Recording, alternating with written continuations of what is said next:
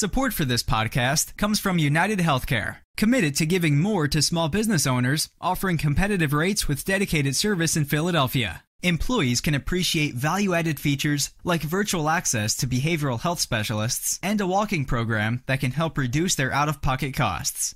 Get more for your healthcare dollars. Visit uhc.com/PA Get More. United Healthcare Insurance Company. Administrative services provided by United Healthcare Services Incorporated or their affiliates.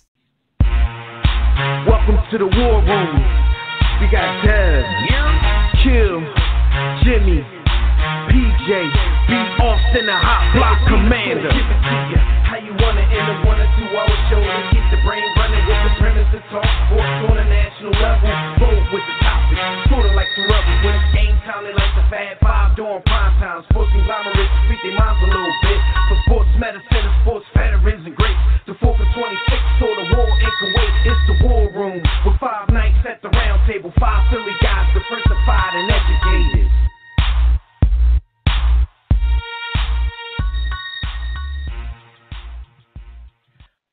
What up, everybody out there in War Room land? You are once again live in the War Room Sports on the War Room Sports Podcast Network. I'm one of your hosts, Dev McMillan. I'm at the round table with my brothers, Jimmy the Blueprint and B. Austin. There was a lot of hoopla on NFL Sunday that had absolutely nothing to do with the actual games on the field. So we'll discuss it all in detail, as well as the blockbuster deal and signing in the NBA this week. So keep it locked right here. Make sure you join us right now in the JW the JW Philly Realty chat room. Say that 3 times fast. At blogtalkradio.com/The War Room, or you can join us on Facebook or Twitter at War Room Sports. You can also call us directly in about 3 minutes when we open up the Digital Extreme Tech Hotline. That number is 323-410-0012. During the week when we're not live on the air, we just ask that you guys be sure to check out the War Room Sports Podcast Network.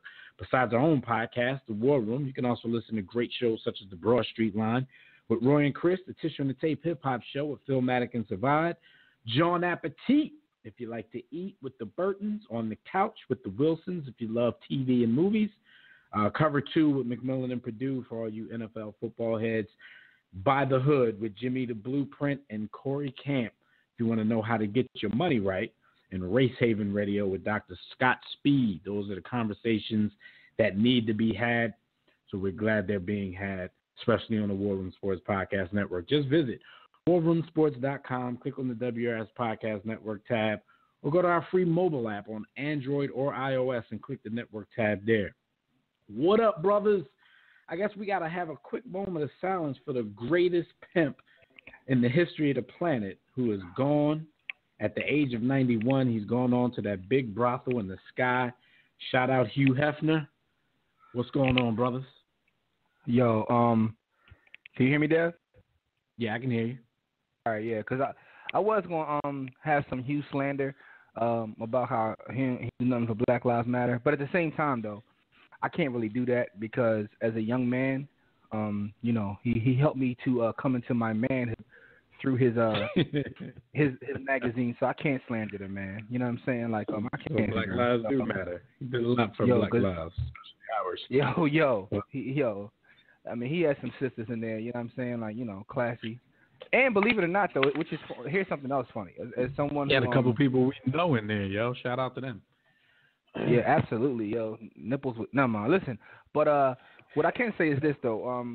The one thing about his magazine, people don't talk about it a lot, is that there was some great journalism. There was some great writing in Playboy, and when you would tell somebody that, they would look at you like you're crazy, like, yeah, you got there for the article. But no, right. It really does though. You know, because I didn't realize the level of writing in Playboy until I was at least in my mid-20s. Like, somebody would write a sports article.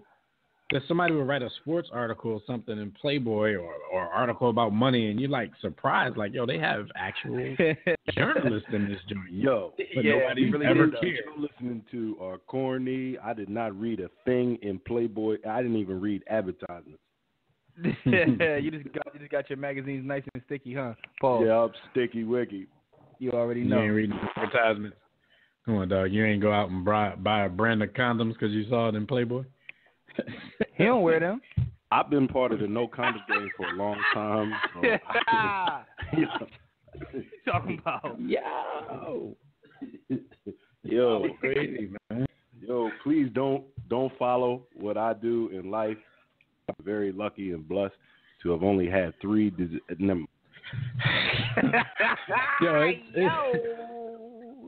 it has been one of the crazier weeks that I can remember in sports, especially since back to us. especially in this time period where we are obligated to talk about sports every week. We've seen some crazy things over the past 7 years or so, but it probably hit a boiling point for a lot of people this past week. But we're going to talk in depth about that in a few minutes. So before we do, we got to pay some bills. Hot Topics are brought to you by Sports the Book.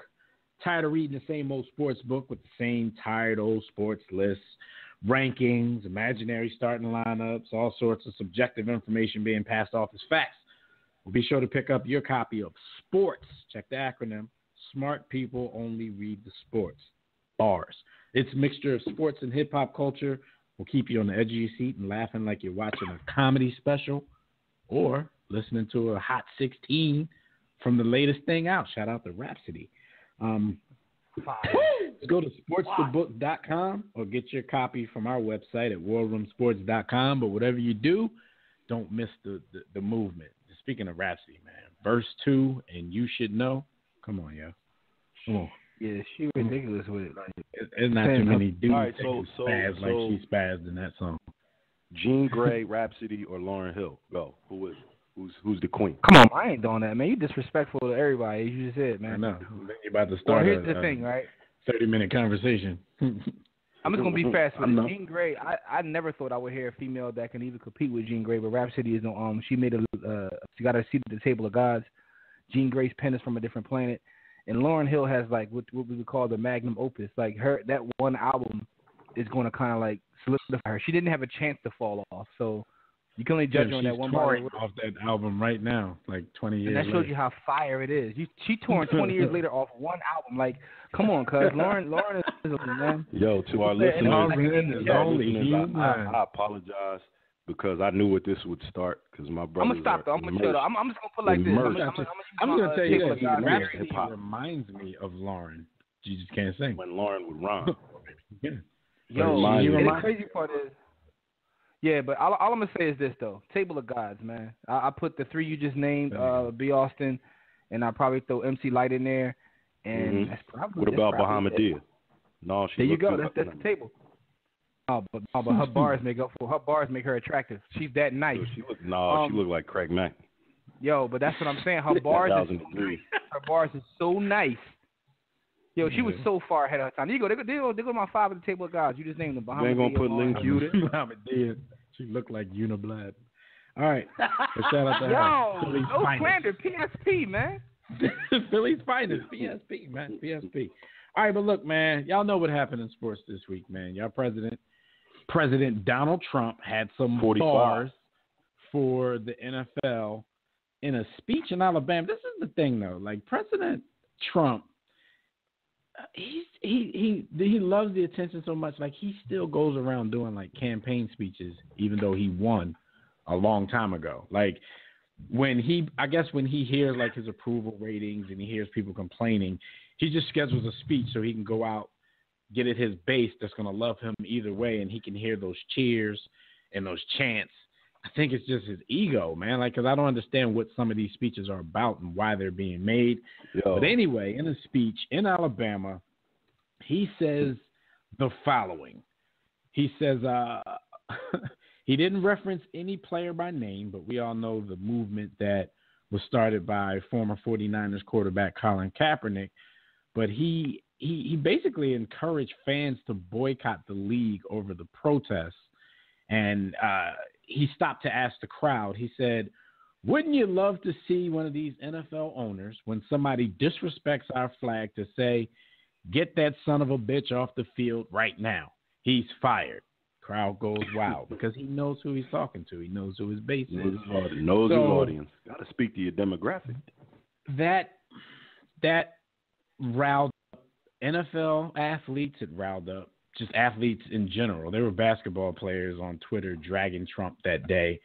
NFL owners got involved. But before we even get into the quote-unquote protest that happened on NFL Sunday because of these remarks, tell me what you guys think about these remarks in the first place. The fact that, you know, America is embroiled on some serious stuff right now. I swear 2 days ago, you know, when I was down in Georgia, I read a report that they're telling residents in Hawaii to prepare for a nuclear attack. And meanwhile, you know, your president is talking about getting these sons of bitches off the field that takes a knee during the anthem. So what do you guys think of his remarks in the first place before we even get into what happened on Sunday? I believe that the foundation of the United States of America, and you can get the bell ready, the foundation. Don't speak on the bell, man. Just go. The foundation of this great quote unquote nation and its underlying culture is white supremacy.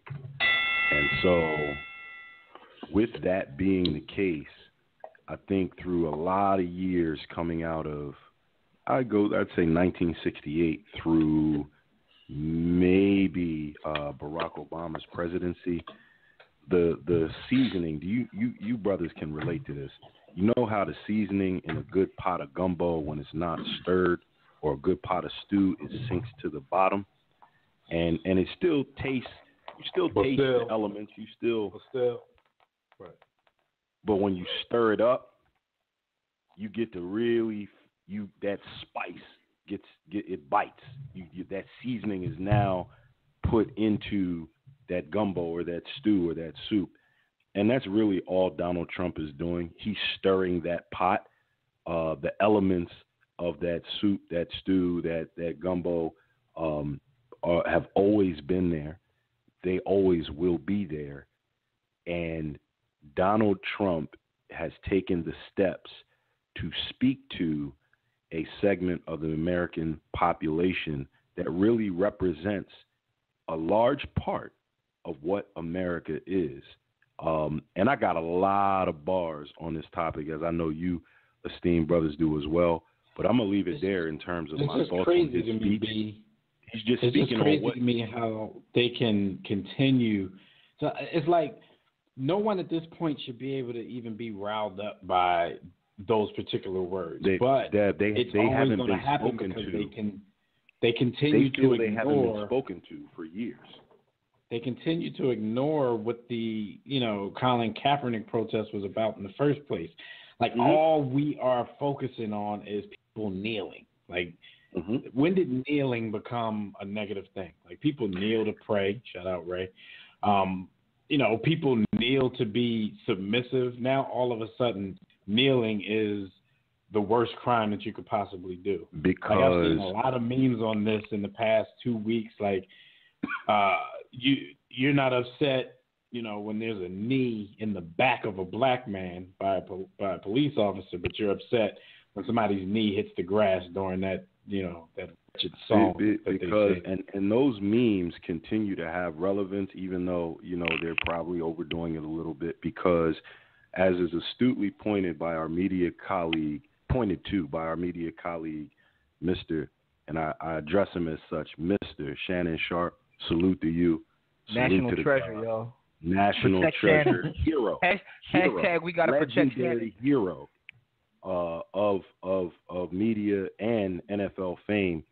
Everyone from white people who are exercising their privilege and controlling this by intentionally ignoring the narrative and creating their own, by saying we refuse to discuss the reasons behind Colin Kaepernick's actions. We refuse to give light to the fact that he is doing this protest to bring light and shine light on the mistreatment and the abuse of black and minority people by law enforcement, by the judicial system, and by the legislative branch.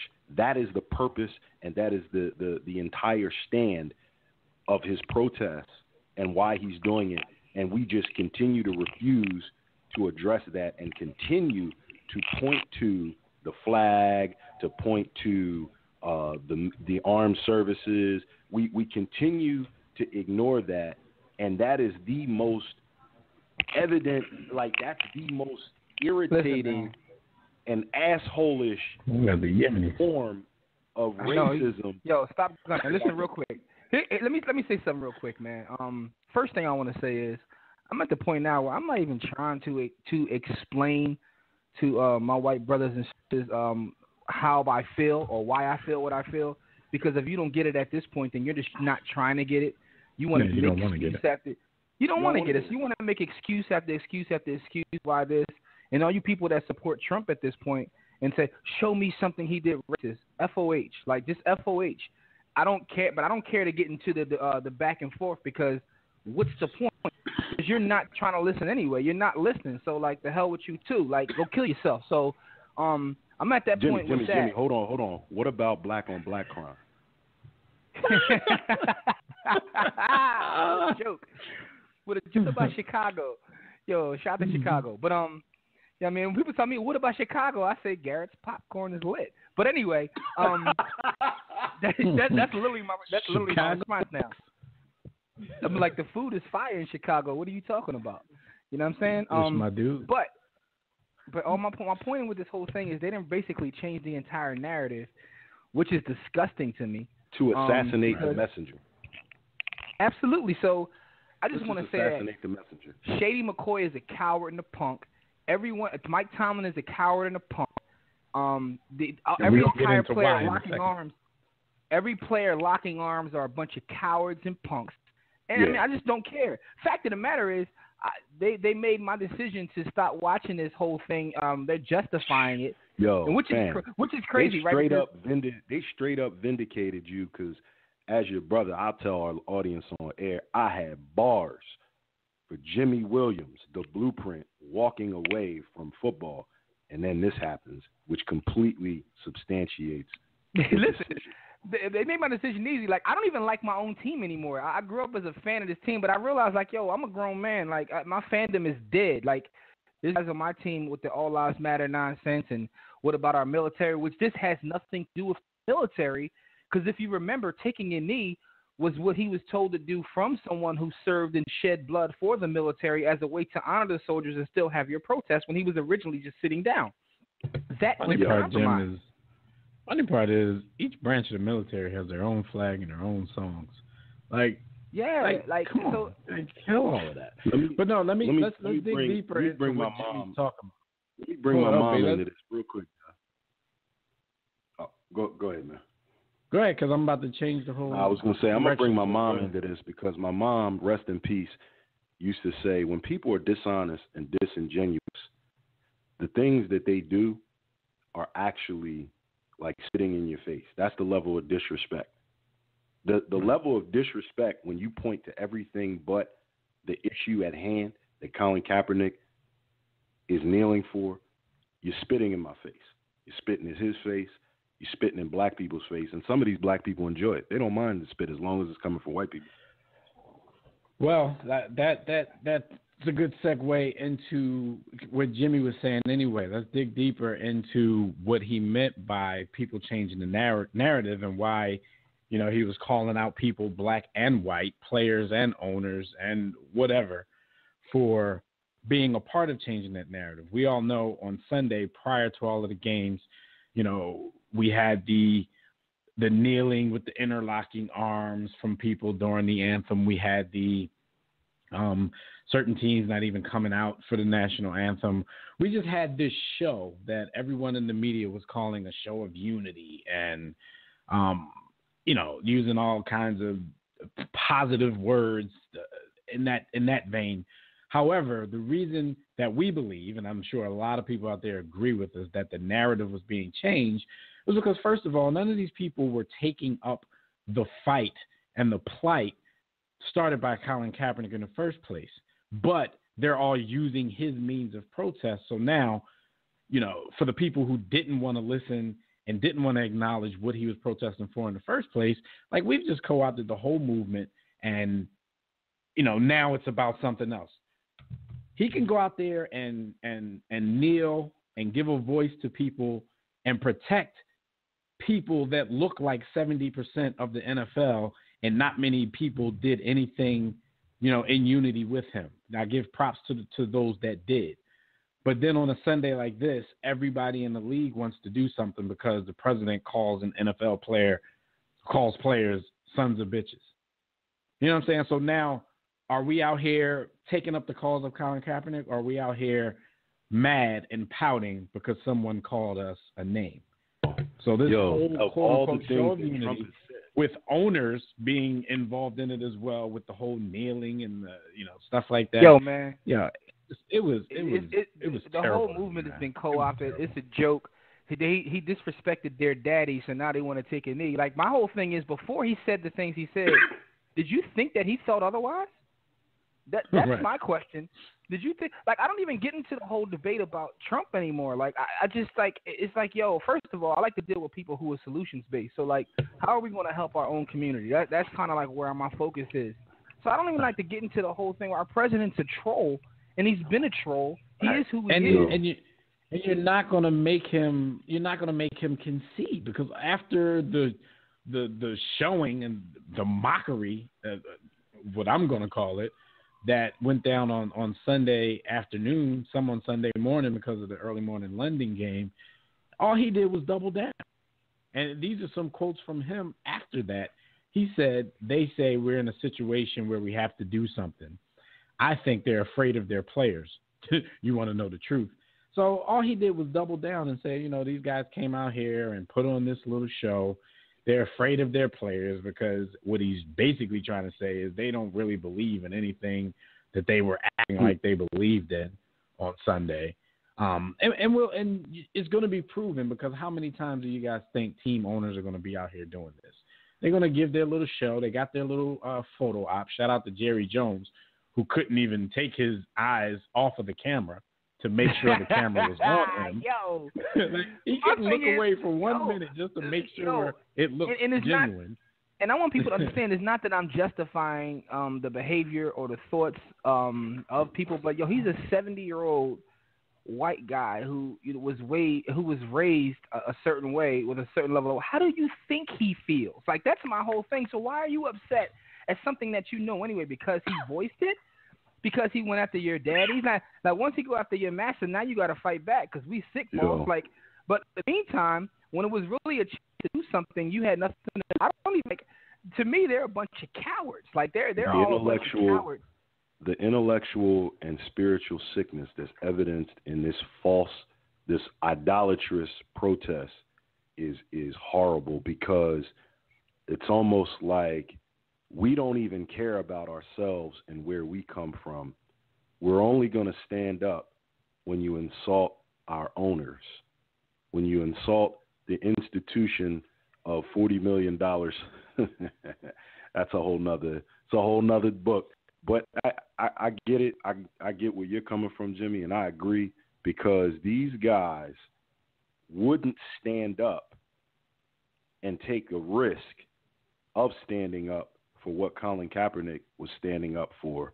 But because the messenger, we've all agreed in general public that the messenger is someone that's okay to condemn, now we'll jump on, we'll kneel, we'll do all of this stuff. But you're still totally ignoring the fact that all of this started with a call to attention and a call to arms in defense of black men and women and brown men and women being murdered at the hands of law enforcement. We just skip over alarming rates. Hold on, it's not even that they didn't try to fight the same way Cap did. It's not even that. Some of these dudes were disrespecting him for what he did, saying he was foolish, and you know what I mean. That's the thing to me. Like, some of y'all were disrespecting him, and now, like, shady. I'm looking at you. You didn't. Yeah. What's the point? And now he out here stretching during the. Come on, man. He's stretching during the anthem because Trump said something about Massa. Yeah, come on, man. He's a clown, man. Like, and we're not even getting to rakists. Like, it's not even point. Yeah, like, we gonna get into rakists, but we're gonna do that in a couple minutes, Jim. What I want to talk to you guys about real quick, because, we know we can't really take Shady too seriously about anything. The sad part about it, though, there was a lot of black people out there cheering these guys on and defending them and this and, like he didn't say what he said a few weeks ago. So what, he's stretching and being disrespectful during the national anthem. Did you do that when homie was out there trying to take up for people to look like you? All right, I want to talk about Mike Tomlin and the Pittsburgh Steelers. They were one of maybe two teams. I think the Seahawks didn't come out for the national anthem.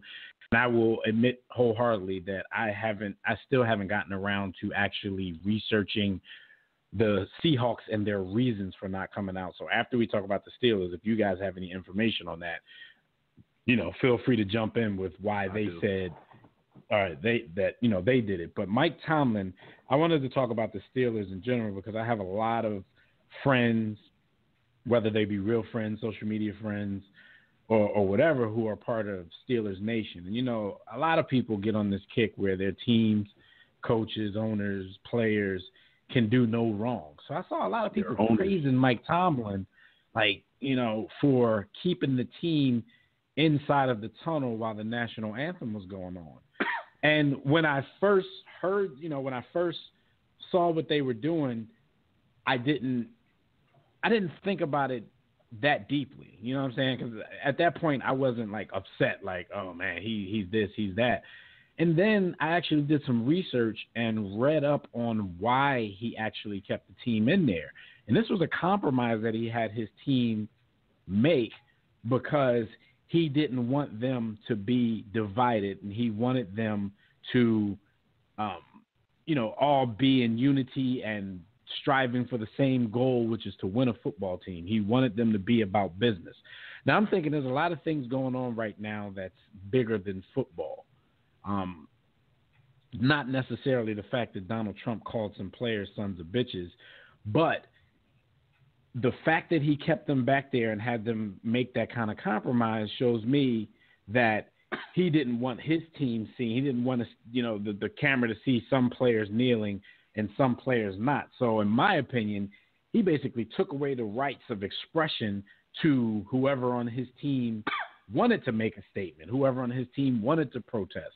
And he basically took their expression away from them by preaching to us about this unity and all for one goal type of thing, when there could be some things going on that's bigger to some of these players than just a game. And as a black guy who, has definitely played that card from time to time, I was really disappointed in the fact that he did that. I don't know how you guys felt about Mike Tomlin and doing that, because we really haven't talked about it besides a few minutes ago when Jimmy labeled him a coward with the rest of them. So what did you guys think about the fact that the Steelers didn't come out and their reasons for not coming out? Football. He's a coward. Watt is a coward. Ben Roethlisberger is a coward, because the next day I came out, yo, they're all cowards. It's really is nothing like you basically. Yeah, tow got you. Tow truck. Oh, that's terrible, yo, because they all cowards. How about that? They all cowards. Roethlisberger's a coward. Very clear. You clear? Okay, I'm clear. Okay, as long as I'm clear, they're all cowards. You got them bars off. You want to remain neutral. You want to be sweet, and you're a coward, yo. Remaining neutral is actually the absolute most cowardly thing you can do in this situation. And I think that what happens in America is we place such a value on wealth, riches, and attention. When star athletes and celebrities make it, and we've talked about this before, when they quote unquote make it, it separates them so far from the black community that they think of themselves as being beyond the black experience. And they're so sensitive to remaining in that position, in that shining golden light of masses' good graces, that they're not willing to risk. A lot of them aren't willing to risk anything that will take them away from masses' shining good graces and the riches they've attained. And so they're going to remain either neutral, or in extreme cases, they become the biggest white supremacists out there and defend the institutions that have oppressed them in the past. and that's where Mike Tomlin, Uncle Rakes, and a lot of others fall. All right, well, we're going to get to Uncle Rakes in a minute. We got some callers on the phone line. We're going to go out to Arizona. The homie Tobias is waiting. I know he got 2 cents to get off. Tobias, what's going on, good brother? Welcome to the War Room. What's going Roll down Tide, baby, 59 or nothing. I like to be number one with a bullet, baby. But anyway, in my Chicago Bulls, probably going 5-77 this year. We got guys that ain't got a jersey number yet. Hey, if you put the Bulls on, they might make the team and not get a jersey number, Tobias. If you put this year Bulls on 2K, it'd be a bunch of silhouettes, not even pictures. So what do you think about this this NFL show of quote unquote unity on Sunday prior to the game? I'll laugh at the idea of unity. All right, what y'all see in my Facebook? Well, what I put down, I said, first thing I asked them, where the hell were they at when Kaepernick was protesting? They kept saying, well, it's a distraction. We want to answer these questions all day. We don't want to talk about this. But soon as Donald Trump calls Calvin Candy, gets on them and talk about y'all, now y'all want to fight. But here's the thing. Unity pretty much means making white people feel comfortable. That's all it is. Mm-hmm. That's unity a great point. Is like, huh? I said that's a great point because they had to do something that wasn't, it wasn't intimidating in the least bit. Like, all right, let's get our white team owners and our coaches and stuff, and let's all interlock arms because we're mad at Donald Trump. But you're locking arms with dudes, several dudes who paid millions of dollars to Donald Trump's campaign. So I was like, are they really mad, or are they just trying to show the players? Like, they just don't want angry players. And Trump might be, spot on when he doubled down and say, oh, these guys are just afraid of their players. He might be spot on about Here's the thing. The reason I never like saying black and brown, people of color, minorities, the Jacksonville Jaguars owner is brown, technically a minority, technically a man of color, and he gave $1 million to Donald Trump. Mm-hmm. but yet these players are locking arm in arm with him. Very good point. No one has the courage to say, why you want me to unify if you gave a man this $1 million? See, what black folks got to understand is you put your money behind what you believe in. Your words say one thing, that pocket says another. And all these people knew what Trump was about. But yet, it's the other problem with black folks. We want to be apolitical. We don't want to be political at all until blankety blank hits the fan. Then now everybody wants to be a political analyst. It's too late then. And I'll say this real quick. For white people out there, I'm talking to y'all, and the black folks who like, who looking for their butter biscuit, like Whitlock and Company. See, like Colin Kaepernick, for example. Or like, not to use him, but I just say like an Eric Reed who was with him with the 49ers. Malcolm who Jenkins. Took that knee right next to him. Yeah. And they may be rich, but we know the reality of black America. Our family members aren't. We have family members who live in these neighborhoods, who have, or maybe regular people get pulled over and stopped all the time, may get beaten up, may just get frisked, may just get, anything, who may not have these same privileges, with business loans, stuff like that. But yet, it ain't an individual thing because white folks love trying to split black people up. I'm talking about the racists. But yet, when it comes to be racist, they're unified front. They like Voltron. No doubt.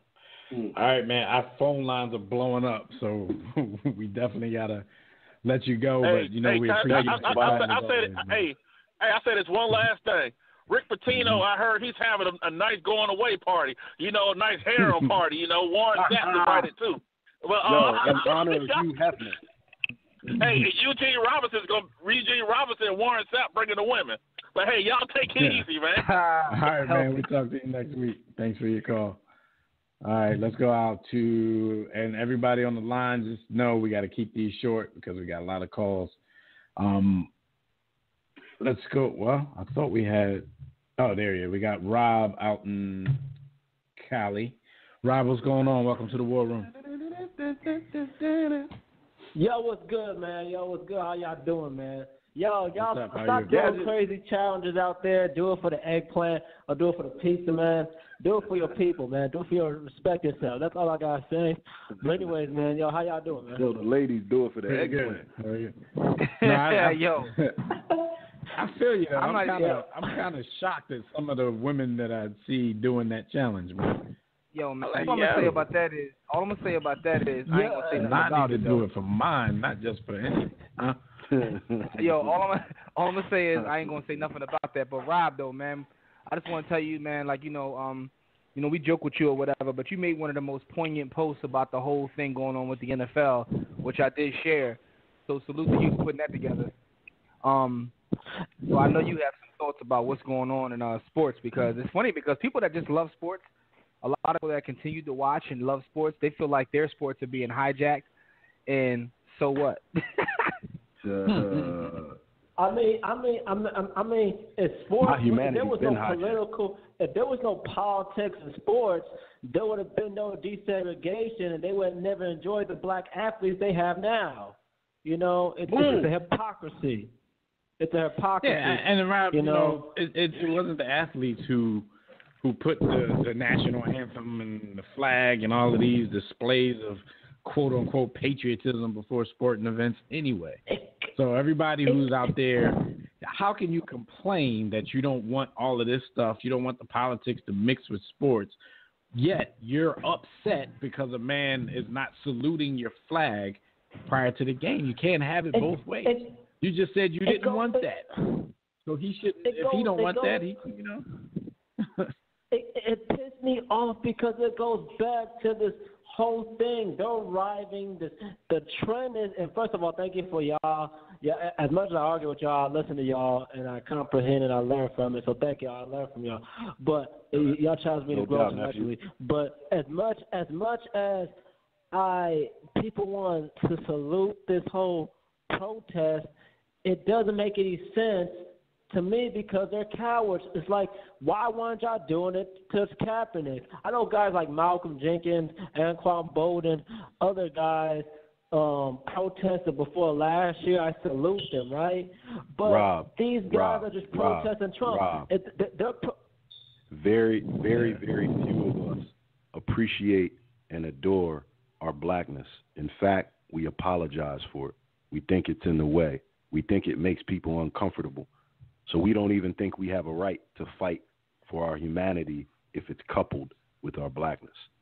So these athletes are scared to death, and maybe they don't value themselves in the context of being black men.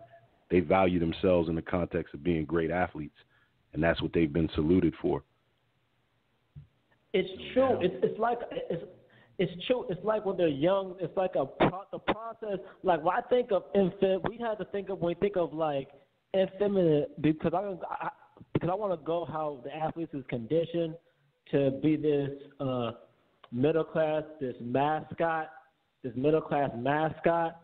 But even then, it also transformed them into this effeminate athlete, which they are scared of white supremacy. So therefore, they're going to, like you said, hate their own blackness and act like nothing's going on. Looks like Cam Newton saying, I'm a black quarterback. Some people are scared of that. Then next thing he says, what is color? What is that? Or like Lil Wayne saying Black Lives Matter at his concert, and then the next man saying, I don't know what y'all talking about. What is black? What is this? What is that? What is Black Lives Matter? I'm rich. I don't know what that is. It's hypocrisy. I don't even know if I want to really watch the NFL because of that, because the media is going to stir this a different way. And hello? Yeah, we're here. Go ahead. Hurry up. All I got to say is we're talking about football, because I know y'all got calls. I want to make a point about the Eagles before I go, and basketball real quick. Malcolm Jenkins did a beautiful thing. I don't know what he's doing and what he does.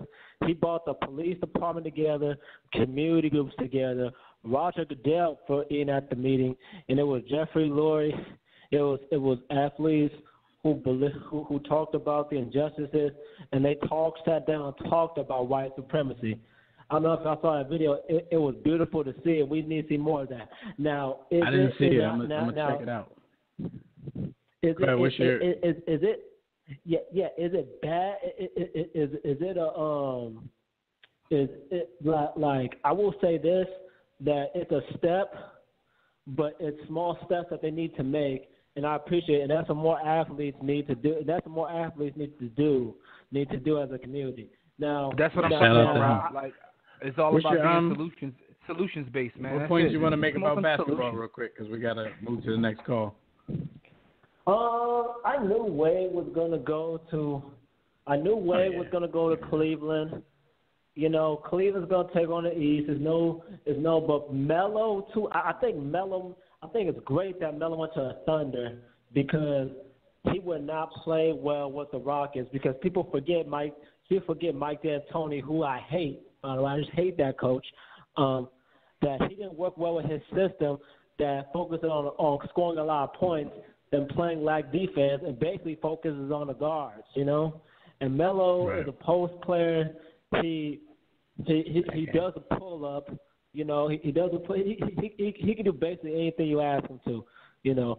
So hopefully, if Russell Westbrook tries to play like a traditional point guard, like a Chris Paul, I think. Well, he's better than Chris Paul. I think they have a shot being the Warriors.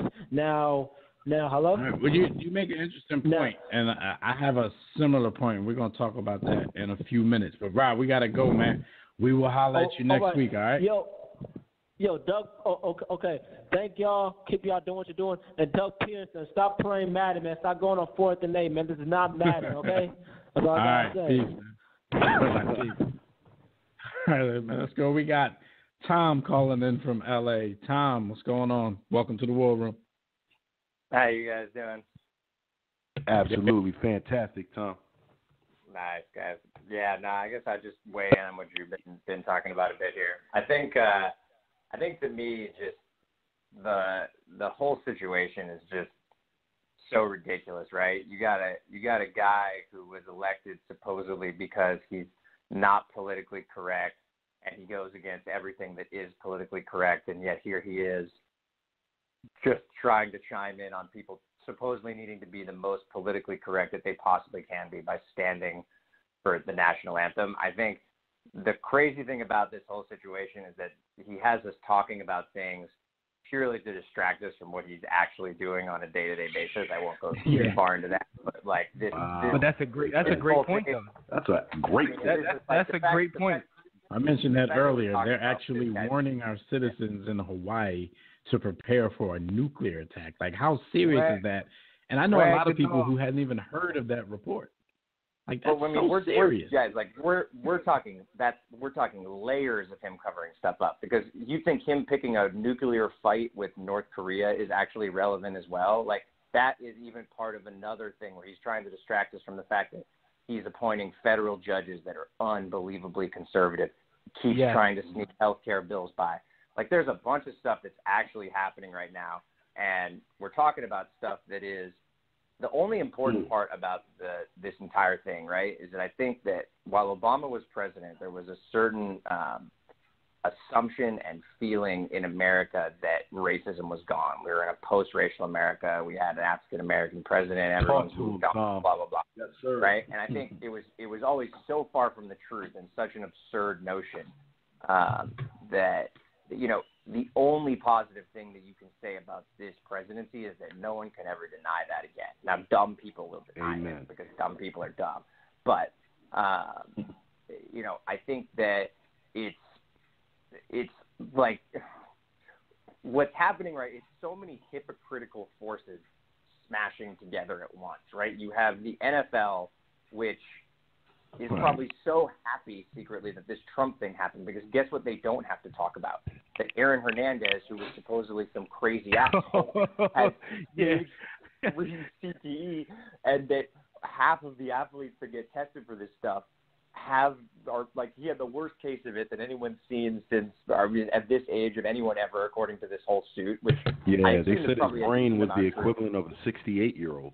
Right. And so, like, no one's talking about that, right? They're all talking about that's another great the point. national anthem. But I think that, the big thing I take away from this, because I think when you see stuff like this where the topic of conversation is so irrelevant and matters so little, you have to take away the pieces that I think actually do matter. And so the part I've taken away from this, right, is I find it so fascinating how you never hear Fox News or any television station say the phrase about a banker or someone in finance or a lawyer or a doctor that they're lucky to have the position that they have, and they should just thank this country for letting them have the position that they have, right? Yeah. But when you talk about an athlete, all of a sudden athletes are supposed to be thankful for the position they have, as if they weren't just like a talented, doctor or something like that. No, you are absolutely right. In fact, right?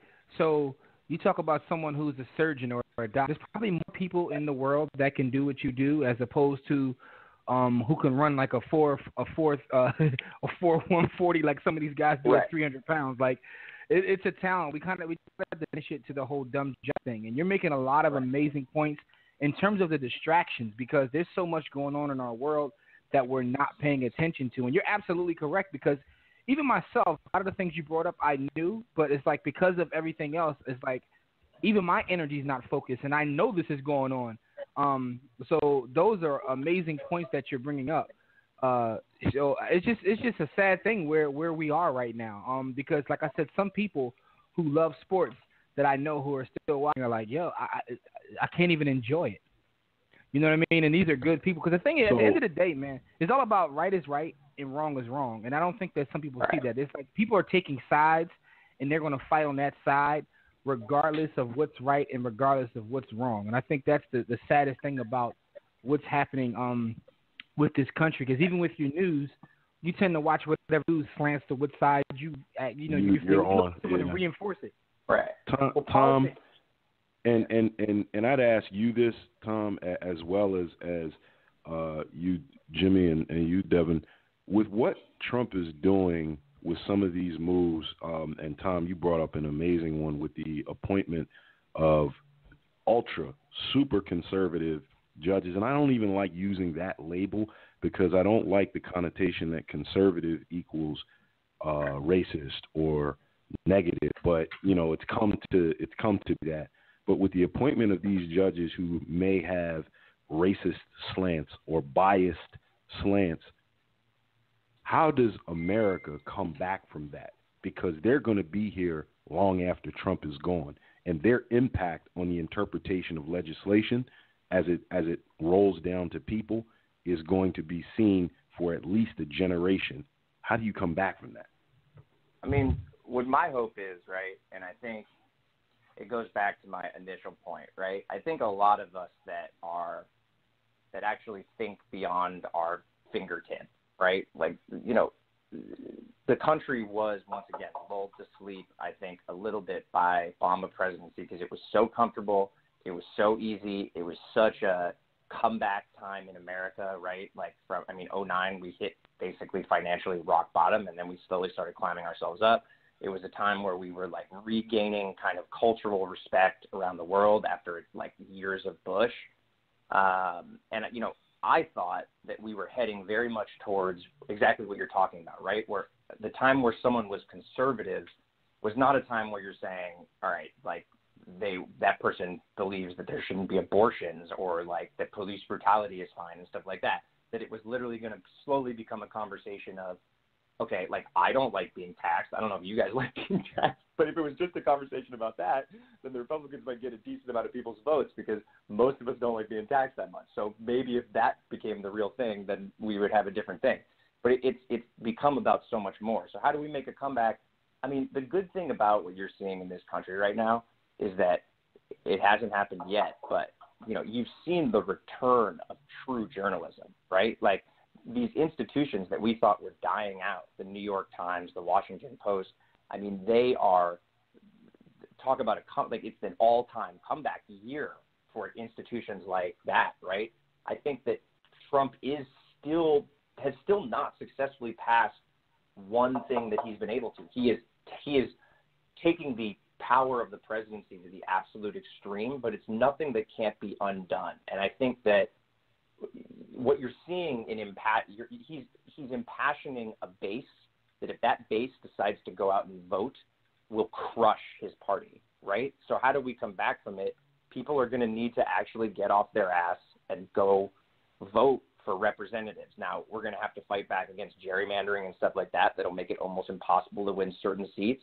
But the fact of the matter remains is that if enough people go out to vote in the United States, and it sucks because you can't do it on the internet, and it's not that easy, and you won't be able to because the Republicans will fight it tooth and nail.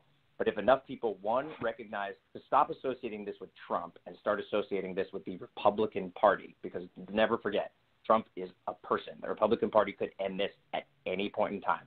Any point in time, they could end this entire thing. They're letting this happen because they want a lot of their own policies pushed through. And I don't mean to make this so political, but this is what's really happening.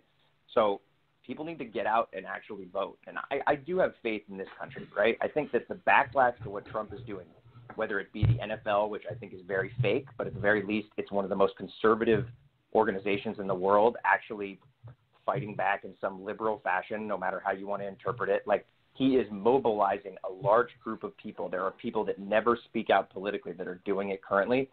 It's a dark time for this country, but I think we could come out the other side. I don't want to say better because, Jesus, it's pretty bad right now. No, that's tough, man. Tom, we appreciate you. I think that, and I'm sorry, y'all, so I didn't mean to cut you off. And just a yes or no question. Do you think that long term, his presidency and everything that he's brought is actually a good thing for this country long term because of the things you just said? I mean, I think that's for the generation after us to say. Because right now, that question, Tom, I'd have done the exact same thing.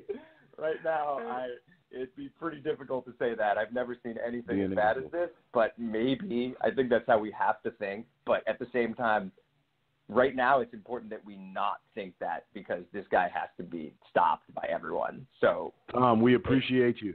Thank you, Tom. Thanks for all the amazing points, Tom. We amazing, man. Thanks, man. Thanks, guys. Thank you. All right. All right, we got the great poet Nasir Jones said that you have to destroy before you rebuild. He did. He also said you owe me. He also said owe me back like you owe your tax. Taxes. And his alias is Dr. Knockboot. Let's go to Casey Mack down in Dallas. Casey Mack, what's going on, good brother? You in the war room? How in the world am I supposed to follow that call? Yeah, that was a great call. Tom was bringing the fire. Oh, golly. I feel like I got too many, my head's swarming. Man, Tom gave it a nice 32 bars, man. Go ahead, Casey. Yeah. I feel like he was Professor Tom. I was a C student. No doubt. Yeah, you failed when you supported LeVar Ball, but we ain't gonna talk about that, man. Well, you know what? Y'all still talking about him though. That's another conversation. But y'all supporting him more than I am. Yeah. Hey, you're right. Only person that had nuts this past weekend was offensive lineman named Alejandro Villanueva for the Pittsburgh Steelers. Okay. He had the nerve to go out there and salute the flag. Mm-hmm. He's the only one that had a mind of his own. He stood on his side of the fence and planted his flag.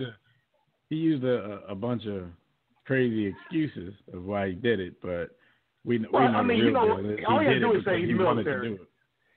Yeah. Well, he did it because he did it. You know, right. He's like the only person who actually fought for himself in the whole process. I will give him that. You know, but the rest of that, all the G.I. Joe, Hacksaw, Jim Duggan, all that, I can't get with that. Look, it is a sad state to see at least 30 plantation owners, the one down here in Dallas, damn, who told any of his players, if I see y'all asses on the sideline kneeling, y'all gone. And what did he do? He gave 53-man roster permission to kneel Sunday night. or was it Monday night? He gave his Sunday slaves night. permission. As long as you have the master's permission. Yeah, you can leave the plantation when you got your papers. You just got to be back You at a got to be certain time. kidding me. But listen, no, being serious though, even that though, like, you know, they made sure there were stipulations to them kneeling though. There were conditions to them kneeling. They kneeled prior to the national anthem, and as the national anthem was about to be sung, they all got up and they, you know, showed their respect for the flag, whether that's what they wanted to do or not. So, but you know what? They did exactly what to their protest. Martha told them to do. Yeah, they did exactly what Jones told them to do. I'm like this. What's this embracing and locking arms? Yeah, are they going to do it this coming Sunday? I never got that, because when you do that, tell me it's like you're just trying to show the other people up. Like, because remember, after Kaepernick started what he started, there were a few teams and players who would go out there and lock arms. I think that's just trying to show him up. Like how I looked at it originally, when Colin Kaepernick kneeled, sat down, and then the next week you saw some players locking arms. I think that's one of those things where he shouted Black Lives Matter, and then they locked arms and shouted All Lives Matter. That's how I see that, you know? And now, you know, everybody's taking not his movement, because none of these people are actually for his movement, but they're taking his form of protest, and they're just totally making people forget about what he was doing it for. There was already people who didn't want to acknowledge. Now they're just making people forget about it altogether. You can thank Donald Trump or Trump, or whatever you want to call him, for that. The simple fact that he did what he did. He stirred the pot. You got to realize that. Remember, Donald Trump does not like the National Football League because they would not allow him to get in the league. Yep, absolutely. It was all about people him. Forget that. People forget that. Yeah, USFL days. Good point. Yeah. So, you know what? He stirred that pot, and, you know. DNA. Hey. Listen, man. Hey. I'm gonna get off because I know I got short time, but you know I'm gonna throw in my my 2 wins this weekend. You know, Monday night. You know them Redskins. We're gonna skin them skins. We're gonna show them who the skins of them skins is Monday night. All right. I forgot every week you're in line for either 2 wins, 2 losses, 1 win, 1 loss. Hey, it is so damn stressful. It is so stressful. But hey, listen, man, you have that you have to do that twice per weekend. I can see. No, KC Mack, it's Hugh Hefner Day, so salute to you for having a menage a trois with your fandom, brother. I understand. Hey, man.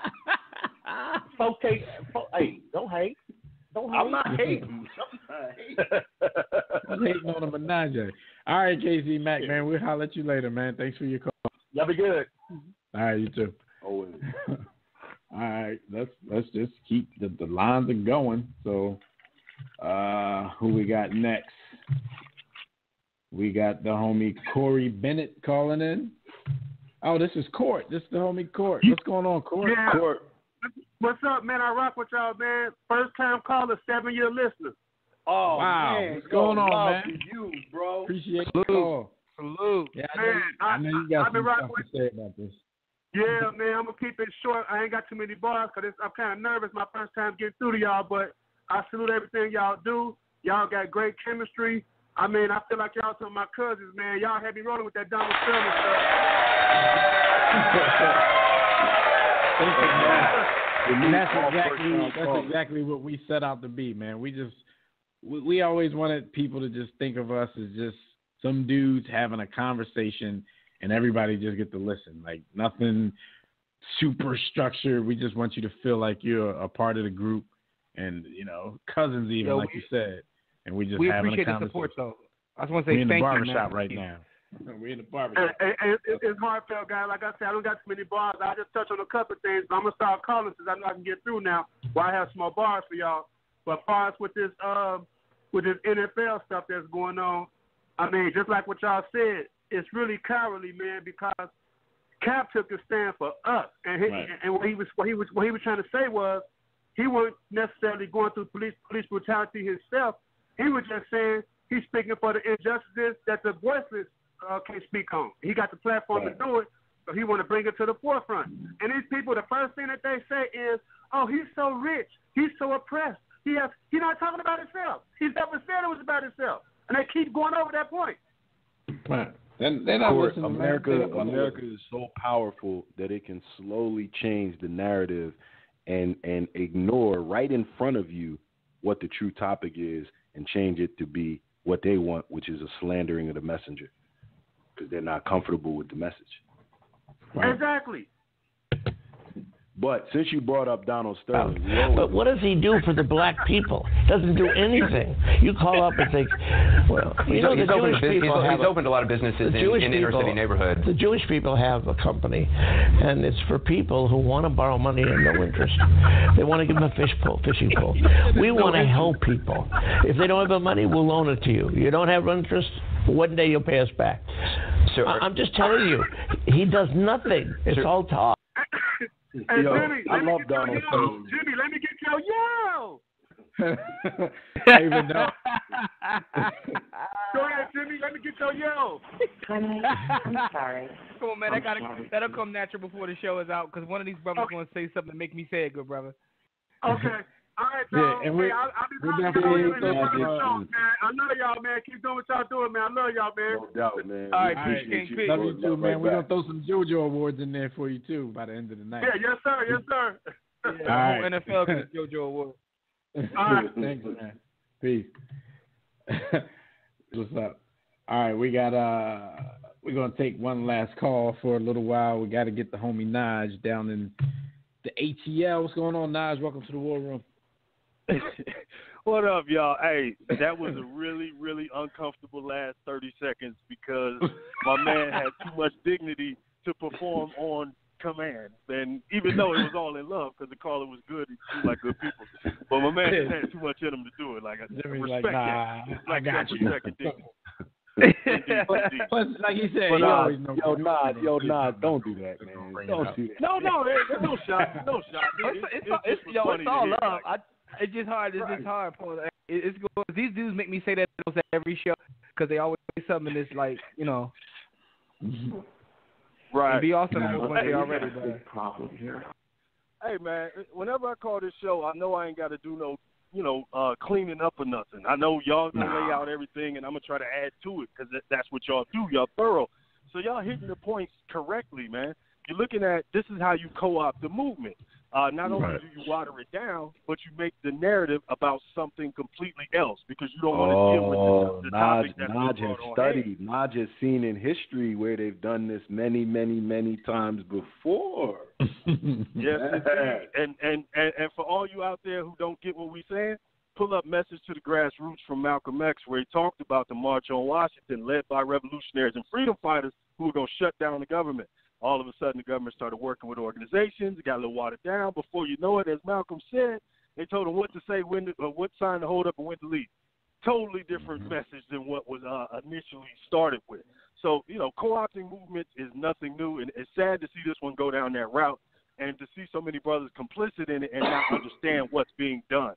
So, the idea of unity without any justice is ridiculous. Listen, so, okay, let's unify. Let's hold hands.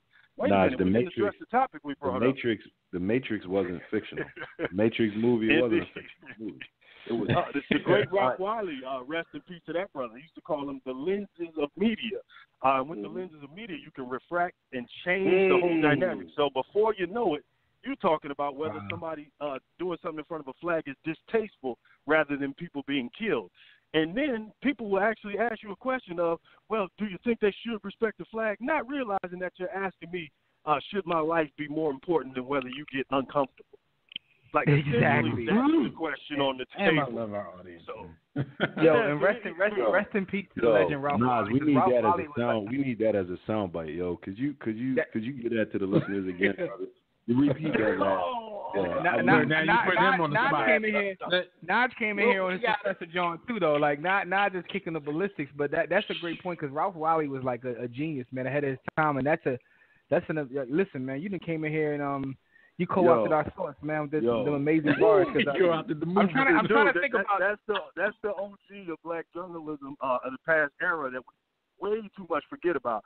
And his books are available for real cheap on Amazon for all y'all young sports fans who want to get into that business. I've read his book. He's amazing. He's amazing. But the point you made about Malcolm X, that's another amazing point. I didn't even I knew about that in the speech, and I knew that, but I didn't draw the parallel with the NFL until you just did. So that kind of blew my mind. Like, you're right. So yeah, just amazing points, man. Blow my mind. But Naj, we got great point. That one is like, what has he done? Can you tell me? Obvious. Big Magic Johnson. What has he done? Well, he's a business person. He's got AIDS. Did he do any? My bad. No, how about the fact that Donald Sterling and that whole thing, the NBA got rid of him real quick. They don't even want to deal with these issues. They got him up out of there. I mean, they gave him a couple billion. They gave him a couple billion, but they got him right out of there though. Because the NBA understands his demographic. For decades was okay. But when he went too far in polite company with his words, then he had to go. But honestly, that little clip, which is funny as hell, he seems to be a better black nationalist than Magic Johnson is. Shout out to shots at the God. See, I agree with that, but Jimmy always threatens me when I talk about man. Listen, be honest. Let me tell you something about me in 2017. It's one of those things you say, and it's mentioned in Sports the Book. You hate to meet your heroes, because they'll always disappoint you. And you recognize now with media where you get to see all your favorite guys speak and give their opinions. It's kind of different, right? So you can love someone on the court or the field, but when you hear them open their mouth or you see their actions, it's hard to be a fan of anyone at this point. You know what I mean? Yeah, man. Except for the revolution. Think about Michael Jordan. They'll say, we want athletes to speak out. Then they'll be like, well, we got a Des Bryant interview. You're like, oh, no, not him. Somebody else. You know what I mean? They'll push you in that position where you're going with athletes. Because, look, honestly, and that's a community issue because we're not producing as many ropes as we used to. So that's more of a, our collective failure on that end. But I want to hit one more point before I go. Brother Tom, I think his name was, he was hitting on a lot of good points, but we got to remember this. The idea of liberalism just being the evil monster over there is going to eat your food and Trump, that's not a platform. A platform for labor, a platform for economics, those are the old school so-called left ideas that the Democrats have to get back to. This whole pointing at the evil guy is not going to be enough. And when we talk about voting and saying, well, people have to get up and vote, well, if we got cross-check going on and we got gerrymandering going on and all these other things like voter ID law, okay, where are the lawsuits? Where are the lawyers? Where's the pushback on this? So the Democratic Party cannot sit on his hands and just allow this man to keep shooting himself in the foot and think that they can just walk into office. They have to actually produce a platform for working-class people. And if we're being honest, the neoliberalism has failed the past 30 years and conservatism has failed the past 30 years. And that's why you see the American working class, who has had a raise in 30 years, just be upset administration after administration. So, it is what it is, but we got to call these people into account. Facts. All right, man. Thanks for your call. As usual, man. We appreciate it. Indeed, thanks, man. Have a good one. I'm gonna hang back. All right, peace. Cool. To his point real quick, our audience I think a lot of that. Thorough.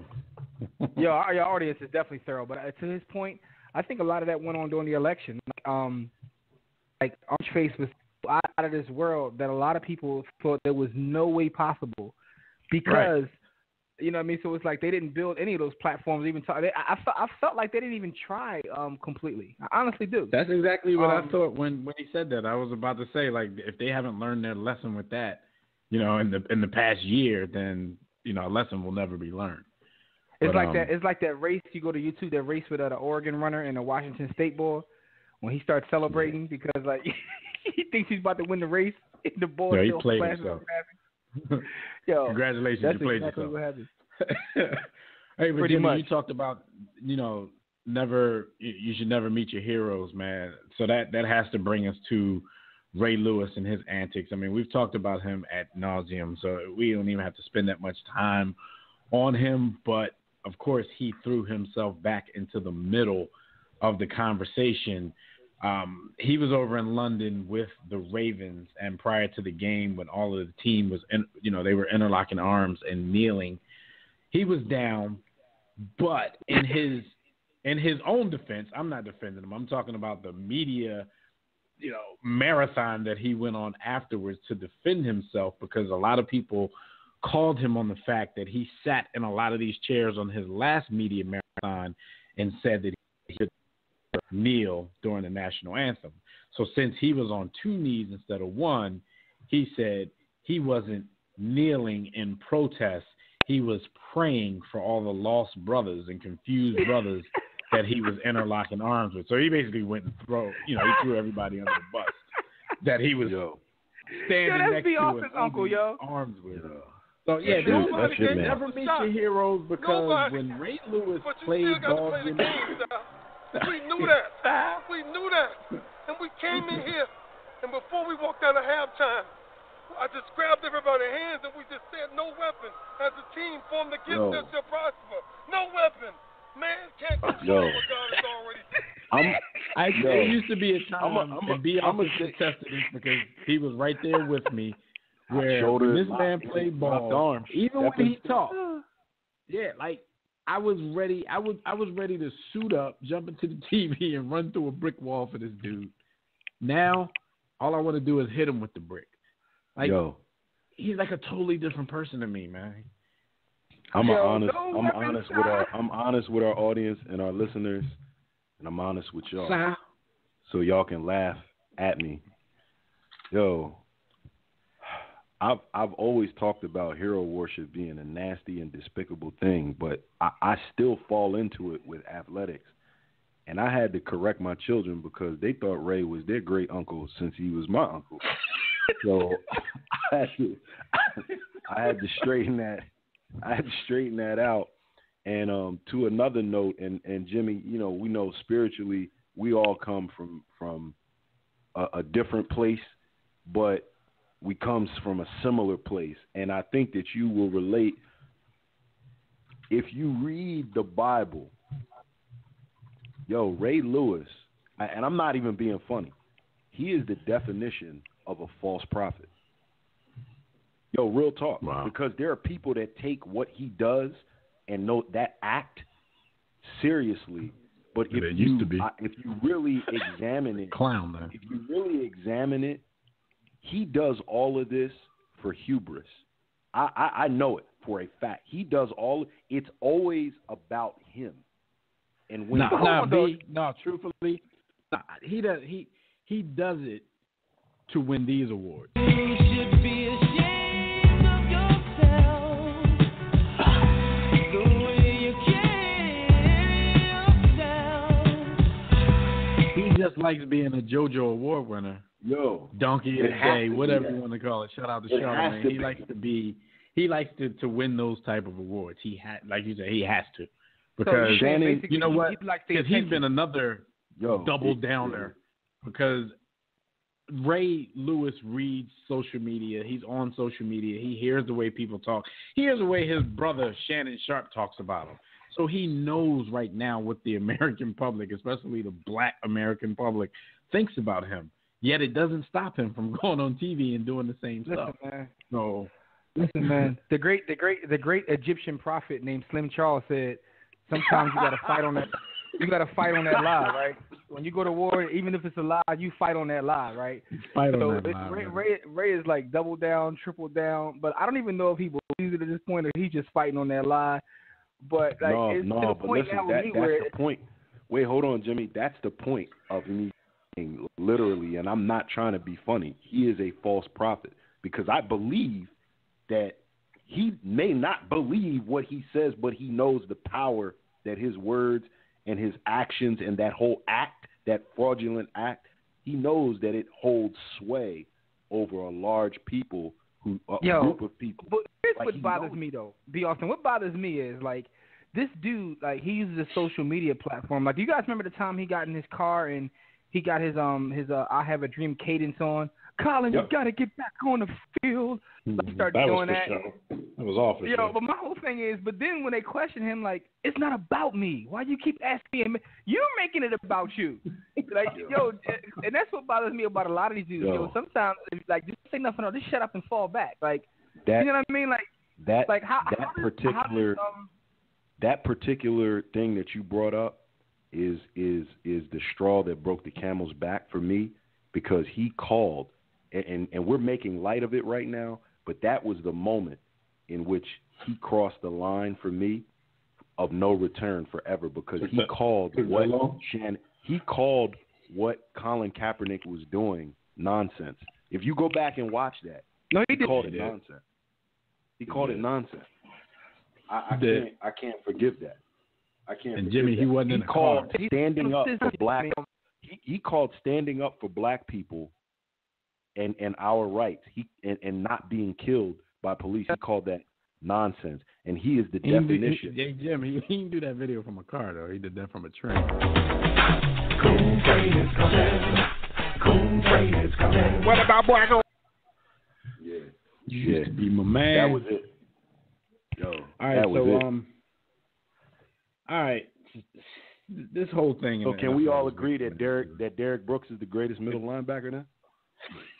Oh, all right. Derrick Brooks, we going that far down the list? We going that far down the list to get a replacement? Cover two. You got Derrick Brooks at number 2? You tripping? middle linebacker. We'll do that another time. Yeah, middle linebacker. Come on, man. Better than Singletary? Better than the white boy. Oh, don't do that. Who do it, the white boy Hotcha? Who do it, the white boy Hotcha? Yo, hold on, though. Better than the white boy Hotcha. All right. Yo, Dawson always said overrated Brooks, though. Hate it. Y'all niggas hate it. Yeah. That's one of his guys. That's like Chauncey Billups. Sam Cassell. Sam Cassell is overrated, though. Sean Leonard, like his favorite two guard of all. The way you talk about him, you have you guys, and Now, y'all honestly think that Sam is overrated? Sam wouldn't have made Sam overrated if he didn't look like Sam's not overrated. You overrate Sam. Like nobody else thinks. Rated. And I love Sam, but Sam ain't. He's one of B. Austin's guys. Ain't nothing wrong with being if Sam didn't look like that, you don't think he wouldn't have made more Austin? Sam would have been a 5-time All-Star. Sam was a light-skinned brother with green eyes. Absolutely. All right, man. Some stuff happened in the NBA this weekend, man. We gotta get some of this in before the homie Gus Griffin calls in. You look more like E.T. or Gollum. What, I'm supposed to get mad about that? I'm supposed to get mad about that? Sam, you are awesome. Thank you. Sam is awesome, man. He has always been awesome. All right, so the NBA, man, some big stuff happened in the NBA. It's not all about kneeling, but I am curious to see what these guys do once the season starts in less than a month. Didn't even seem like we had an off season. Shout out to the NBA for staying relevant. But Carmelo Anthony finally has been traded. And, got out of Dodge. He waived his trade kicker, so I guess he liked where he ended up. We all were led to believe for the past 2 months that it will probably end up being Houston. He was traded to the Oklahoma City Thunder for Enes Kanter, Doug McDermott, and Chicago's 2018 second-round pick from OKC. And, that's – do y'all think, first of all, because a lot of people – they have – ESPN had Melo ranked as the 64th best player in the league, which I think a lot of people think is nonsense. But then, Carmelo is the kind of guy where fans don't really like him, and they think that kind of thing is justified just because they don't particularly care for him. Most of the people I know that don't like him are they're even saying it's BS. They're just not riding for it. Right. Yeah, yo, man. Listen, man. I was about that. Good, I'm about to say in my King Jaffe Joe voice, nonsense. It's no way he's 64. No way he's 64. I'm not saying he's top 10 right now, but no way he's 64 though. Yeah, they got him, from going from top 10 to not mentioned at all. But listen, I was about to ask y'all if the haul that the Knicks got back was worth it, but I'm not going to ask them questions because I don't even care. adding Carmelo Anthony to the Oklahoma City Thunder, along with Russell Westbrook and my homie PG-13. First of all, y'all know how I get down. These are three of my favorite players on the same team. Yeah, so now PG-13 is one of Dev's guys. That's one of Dev's guys. Right. At the very least, this will be a team that's very fun to watch, whether they live up to expectations or not. And we pretty much know this is probably going to be a one-year experiment. If it lasts more than a year, I'd be surprised.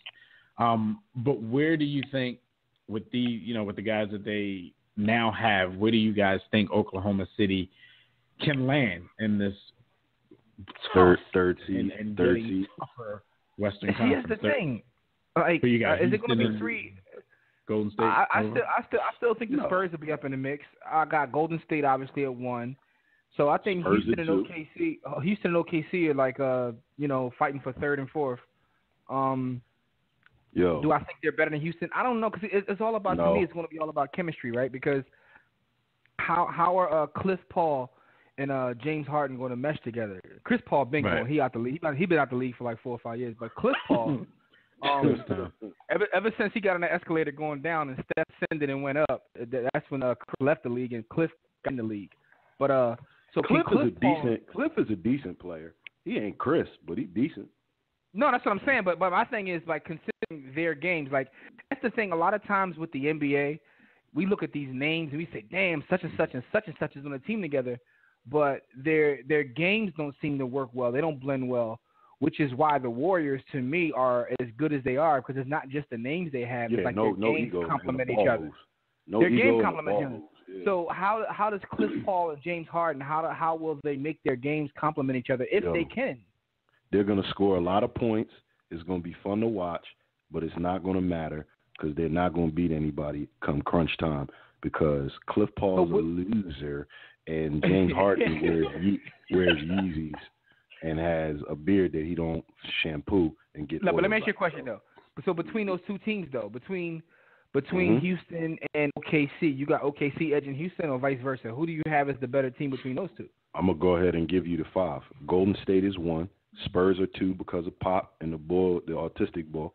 And number 3 is definitely the Thunder because when you look, why are you laughing? Boy got Asperger's, man. Cut it out. I'm not laughing at that. I'm just laughing at the joke. I'm trying not to laugh at that, man.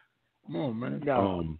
What I can say about OKC is if you look at stars, and those guys are definite stars, borderline supers. One is a superstar. Melo is a fading. He's a quasar, and PG-13 is a star. And he used to be my homie too, but when he let the skillless bull beat him down and take his lunch last season, I can't mess with him. He let skillless bull prove that he's still the best in the league with no skills. So I believe Melo can play off the ball. Got to find a way to take a shot. He can play off the ball and do what he did in the Olympics for 82 games, which the thing that people don't realize and forget, and because they diss dude, Melo's actual skill level is off the charts. It's only Kevin Durant is the only dude at near that size, and obviously Kev's a little taller, that has that type of skill. Melo cannot just be that ball dominant dude, stand in the corner and knock down and be a knockdown 41, 42% 3-point shooter. I thoroughly believe that. And I believe that PG-13 can play off the ball and gives you a hellacious second option to Skeletor. So I think it's one of those situations where in the regular season in the NBA, talent can trump a lot of things. But, once the playoffs start and the game gets slowed down a little bit and the skill level of the opponents ratchet up a little bit, I don't know. This is the type of team I think Carmelo would have fared better in Houston playing with a more pure point guard like Cliff Paul. Oh, well, yeah. I think Russell Westbrook is the better player, but Russell Westbrook is not all about the slow it down, give it to Carmelo, let him face up and do his thing. I think that would have been something that was better served in a Houston uniform, even though D'Antoni wants to speed up the pace himself. But here's the thing. Melo's the type of I superstar agree. you don't really Melo's know a where great he is. catch and shoot player, though. Yeah, but here's my thing, So though. just expect Russell's assist to go way down. There's no triple double happening this season. Yeah, that ain't. Maybe not even close. Outside of those two, you still got Nene for whatever he gonna give you. Why are you telling me about Bull? No. What I'm saying is Trevor Ariza. Trevor Ariza. You got Eric Gordon, Ryan Anderson. Ain't got no ball. My point is they have some pieces. Yo, stop, man. They got some pieces though. Houston Ryan is Anderson is still there. They're definitely a deeper team. Eric Gordon. So they're a deeper team outside of that. So that's why I say I think I might edge Houston to actually be traded all their depth to get these dudes. It's between those two. It's between Houston and OKC. So I can't wait to see them two actually go at it in the regular season. So Houston, I'm not saying that the Thunder do either, but Houston got two dudes that choke, pause, and we give them a pass. Them Bulls choke, so I'm not. We don't give them a pass. No, we don't. We're sitting here calling them clips. Like, we don't give them a pass. Generally speaking, America gives Cliff Paul a pass like he's a winner. No, he That's chokes. because he's a cute State Farm commercial so that the masses and the enjoy. The bull with a beard gets upset when all the gangsters from his blood set show up actually at the game, and he disappears. So he's not. Nah, I don't. OKC is 3 to me. Yeah, but you acting like Atlanta ain't in America. I don't give a fuck. But you acting like OKC has a bunch of dudes that close out games. If I'm not mistaken, I seen Russ give up a 3-1 lead. I mean, you just talked about how your man got his lunch ate in the playoffs.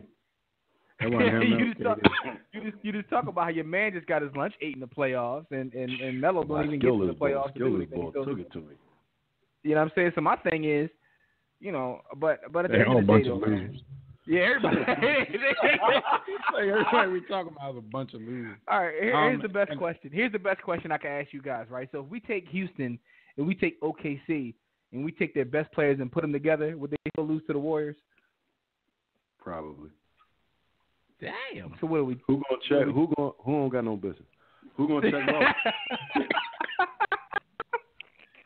Well? So what are we even talking about?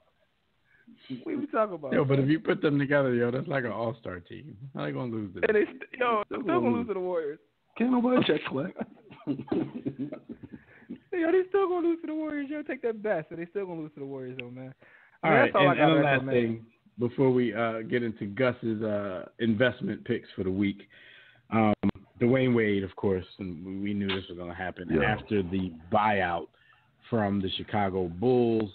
He cleared waivers and joined the Cleveland Cavaliers on a 1-year, I believe, $2.3 million deal. For the past 7 years, Wade has always been one of my favorite players, but LGBTQ and their presence in Cleveland. Man, I hope that's like Wade and Brown. Oh, they show us come on, man! That was that's a call for man. So, D Wade still can contribute. Like the thing is, D Wade was such a great player that when you watch him now, he's like he literally went from being Flash to Flashes because he only shows flashes of himself at this point. But he does. He'll still give you 19 a game, which means he's better than Joe Dumars. But yeah, so he still can contribute. You know what I'm saying? So I mean, I don't think a lot of people recognize that. And something but funny, they had like to give him a promise, I hear, of a starting spot, Jimmy, to even have him sign. So Earl is the odd man out. I mean, Earl's gonna be. That's more natural for him anyway, coming off. Yeah, and the thing is, he's gonna start, but he can come to the game 4 minutes in anyway. All right, so now that we know that Cleveland's probably going back to the finals, does a healthy Wade, if he can get to June healthy, does that put them over Wade and Isaiah Thomas, with the additions that they made, can that put them over the top? As far as the Warriors are concerned, if it's the Warriors that they're facing, because one of those they can beat them because counts if the Warriors have an injury. Here's the thing. That's true. anytime you have LeBron team, you possibly can beat him. With LeBron goes all world, and those guys can do just enough. They can beat him, but will beat him, and will LeBron go all world? The funniest thing about this is, like, you know, they're keeping their interviews. Is like when you hear Derrick Rose say, "People treat me like I'm 38. I'm only 28." And when he said that, right, I was like, "Yo, he's only." Yeah, that's exactly my like because of his career, the way it went. I forgot that he's still a fairly young guy. Instead of saying something funny about that, I'm gonna keep it a bean in my basketball analysis. I think that my man Derrick Rose just cost Isaiah Thomas a lot of money, and I don't think Derrick Rose is going to give that starting spot up because I see him putting up 19 and 7. Yeah, I don't see 20. that, but he put up 18 and 6 in New York, and that ain't even in America. The thing is, like, I don't see that, but the notion of that, the very premise of that is very interesting because you do have a former league MVP. So, you know, what if he could bring that back out? And then Isaiah Thomas gets healthy and he thinks, you know, I averaged damn near 30 last year. I'm the man in the league now. Like, that would be interesting to see. You know what I'm saying? I mean, that's former MVP. My question is this. He'll get back to the Derrick Rose of the MVP year because Derrick Rose MVP year was playing out of his mind. Yeah, he don't even got to do. I think he's a 19 to 20 point per game, but 7 assist guy. When he said that, it was like shocking to me because in my mind I'm like, damn, he's only 28. I kind of thought he was like in his mid-30s too, just because of like, you know, the injuries and his careers went. Well, but to be fair, his knees are in their mid-30s, maybe older. Yeah, that's what somebody else. Jimmy, you thought he was your age? You had to average it out. Like, what's the median? If you look at all your body parts, you get the median so age. Yo, the median age is like DeJuan Wagner 41. Class.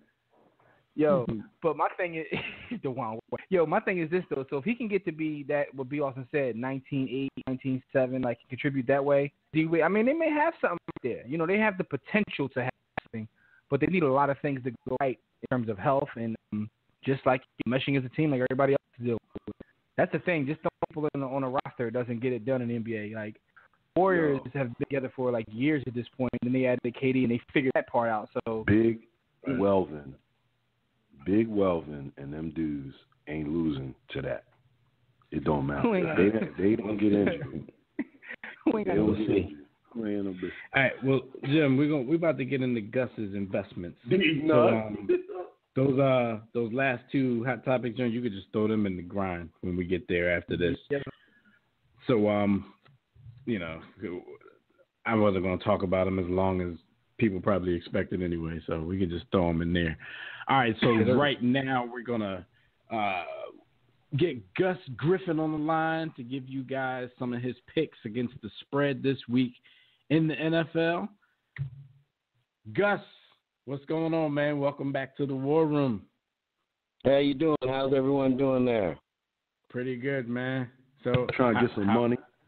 How'd you do last week, man? I know the refs, you know, interfered with your picks a little bit with that Detroit-Atlanta game. Thank you. I'm glad you noticed it because I certainly noticed it, and my phone certainly noticed it with all my doggone investors calling me and running up on me. Hey, man, how do you do that? I don't get that. So I was 2-3 last week. I'm one game under 500. Otherwise, I'd be one game over 500. But I'm ready to go this week, and I got 4 for you. All right, so we're starting with the Texans +2 versus the Titans. Yes, and as I always say, almost always, 2-point home underdogs, be it basketball or football, take them.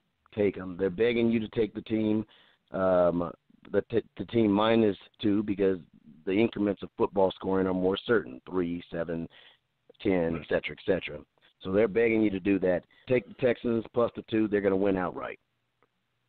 All right. And then we got the Ravens +3 versus your Steelers. Yeah, don't remind me. Look, it's like Snoop Dogg said a couple years ago when they went on the street and tried to find somebody to play quarterback, saw Mallet, hey, you, come here. And then they went in there and beat my Steelers. They could be coming off life support, and they will wake up and play my Steelers like it's the last game in the history of the world. And so you take the Ravens plus the 3, and that's what people got to understand about this. You don't do this with emotion. I mean, I hope my Steelers win, but you don't do this with emotion. If you can't look at football and the general public betting streams and how they're trying to make the public do it and divest yourself from your emotion, then you don't need to be doing this. Ravens plus. All right, so before we move on to the next game, I just got to ask you, Mike Tomlin bringing the Steelers out of the tunnel this week or no? The word is I hear that they're gonna, do their standard thing that they normally do before the protests begin. And I'm glad you asked me that, because let me just say to Steeler fans, Steeler Nation, if you think that had something to do with them losing, you haven't been paying attention. Unfortunately, I love my Mike Tomlin. I love Mike Omar Epps Tomlin, but his track record of losing to bad teams is well documented. Well documented. That's the only thing about him. I can't figure it out, but they've been losing to bad teams like that for. They're now 0-2 against Mike Glennon. 0-2. Wow. How the hell do you? Never mind. Y'all give me one. Mike Glennon, Hall of Famer, future Hall of Famer Mike Glennon. All right, so then we got the Broncos -3 versus their division rivals, the Raiders. Yes.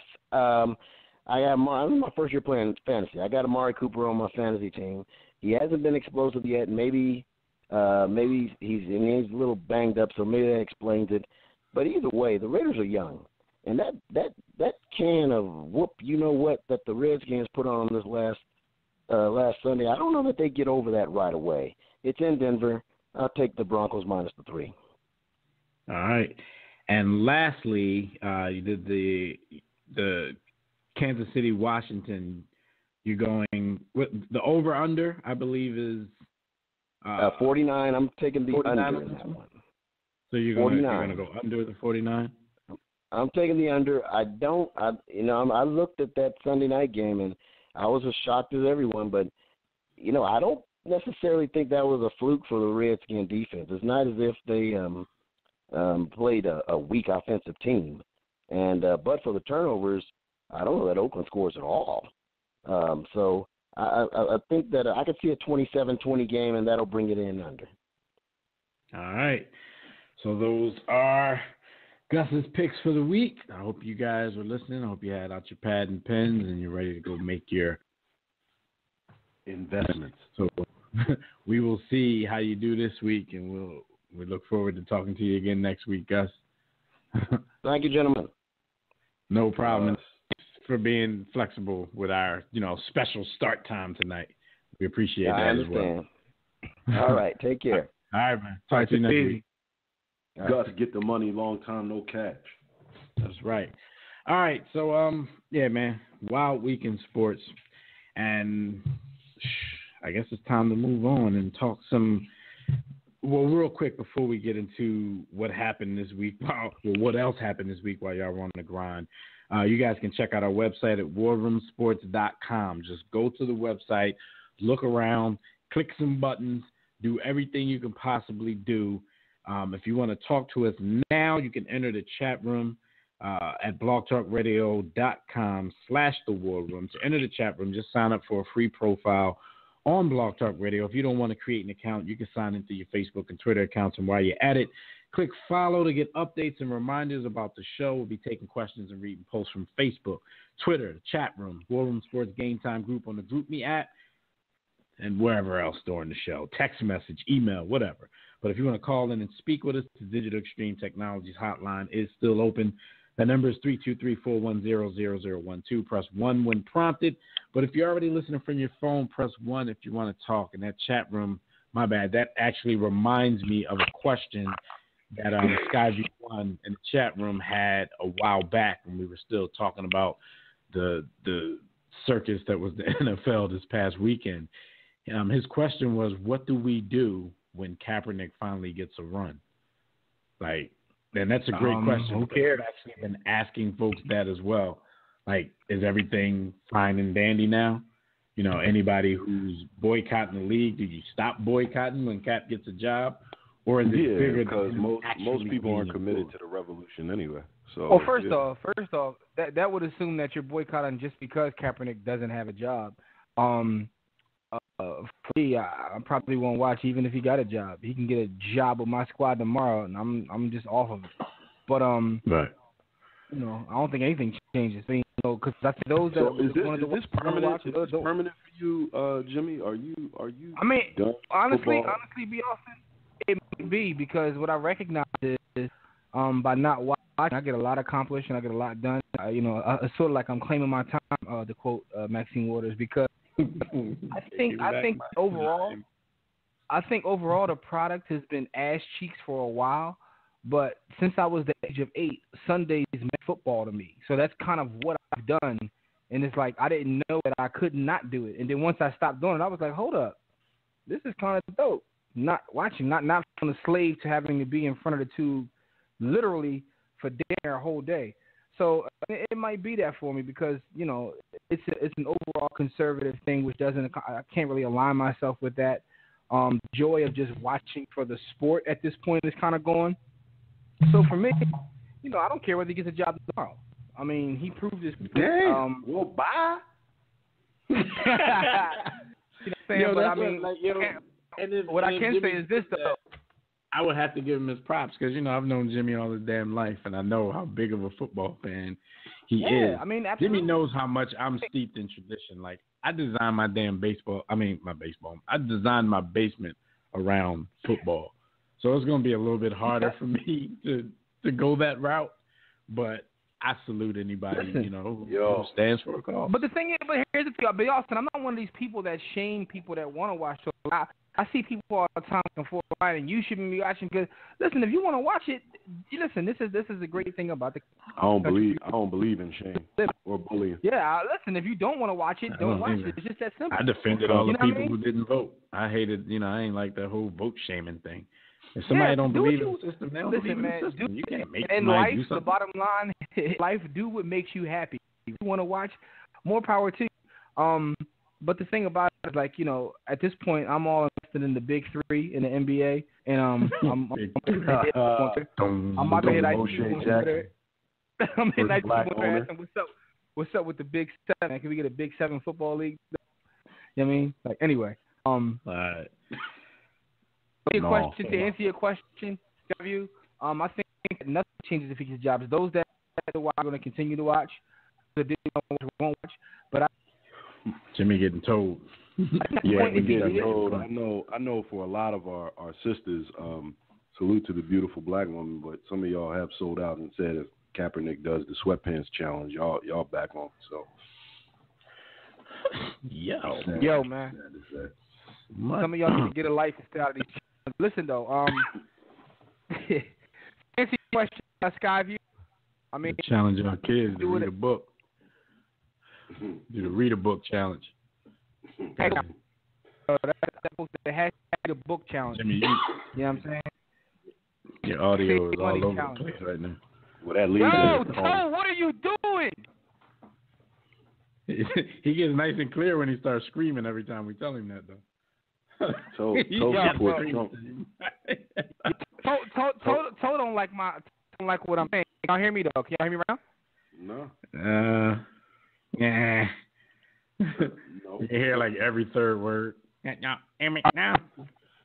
All right, take it over, Dev. All right, I got y'all. Let y'all know real quick what happened this week while you good folks were on the grind. And on the grind is brought to you by DirecTV, which is actually a subject in one of our grind topics. If you like a better TV experience than cable has to offer, including some of the most extensive sports packages offered by any service that we hear that they may allegedly be given refunds for, go to DirecTV.com, order yourself a better TV experience. If you call yourself a sports fan, then you got to have DirecTV. My little ad-libs probably just lost us that account. Anyway, a fire chief in somewhere in Pennsylvania, not necessarily in Pittsburgh, calls Mike Tomlin a no-good nigger because he didn't bring his team out for the national anthem. See, this is the kind of stuff, like, you know, this is what you wrong. That's what most Americans see. But no, listen. This is the type of thing, like, you can go out there and you can root for somebody Probably about 4. She probably never wanted him to be your head coach anyway of the team that you rooted for. But you can go out and root for somebody every week. You probably go and defend him against all kinds of fans from opposing teams. But as soon as he does something that makes you a little bit uncomfortable, then the true feelings fly, and now he's a no-good nigger. This is the kind of stuff, like, this is what some people will never understand. You know, we talked about it earlier when Tom called in, this illusion that we have of this post-racial America. But look how easy somebody could be set off. Somebody didn't come out and stand for a national anthem, and you're willing to go back and call him, you know, that kind of. Yeah, that's just an isolated incident. That doesn't mean we're racist. Not. That doesn't represent all white people. What about Chicago, Derek? Yeah. What about black on black crime? And then, you know, during the hurricane, people were saving everybody. I want to add something no to the story real quick. I want to add something to the story because as an update to this story, he has since resigned. But even after he resigned, he came back out and made a statement and said that it's the media's fault for labeling him a racist because he's not a racist. Huh? You called somebody a nigger. But you guys with the ER. But you guys say it. Why can't I say it? Why does that make me a racist when you guys use that word? Yo, man. I don't want to defend, you know, people who say that, you know, but still, they're not calling anybody niggers. They're calling people niggas. We can justify that. Saying ninjas. Shout out to Dr. Narcisse for giving me a new way to express myself because I call them Libyans. What up, my Libyans? Man, this Libyan. Libyan, please. But anyway, man, so he's since resigned, but he actually is blaming the media for labeling him a racist. But you put it on social media. And then after he followed it up with say, yeah, I said it. I said it, exactly. After you said it, you got big and bad on everybody. So don't, this is why I got to salute the media as a scapegoat. The media will do some foul things. You said it. I got to salute Jemele Hill because she has not once said, yo, I've been hacked or they misquoted me. Like, she basically she's going hard. is like, she's still going. Yo, she has yet. I she's like there. I think she's trying to find a way out. Like, she must got another contract in her back pocket to get like her own call. I think like ABC. We got this talk show for you, but you got to get out of that deal, or NBC or one of them. Like, she probably got a talk show on the table. I think B. Austin called her and offered her a World Sports contract that we probably really can't honor. Yeah, pretty much. Austin called her and talked that $1 million talk. Yeah, she hit her with that cap over here and realized that she's been duped. But we can pay her in love because we love her.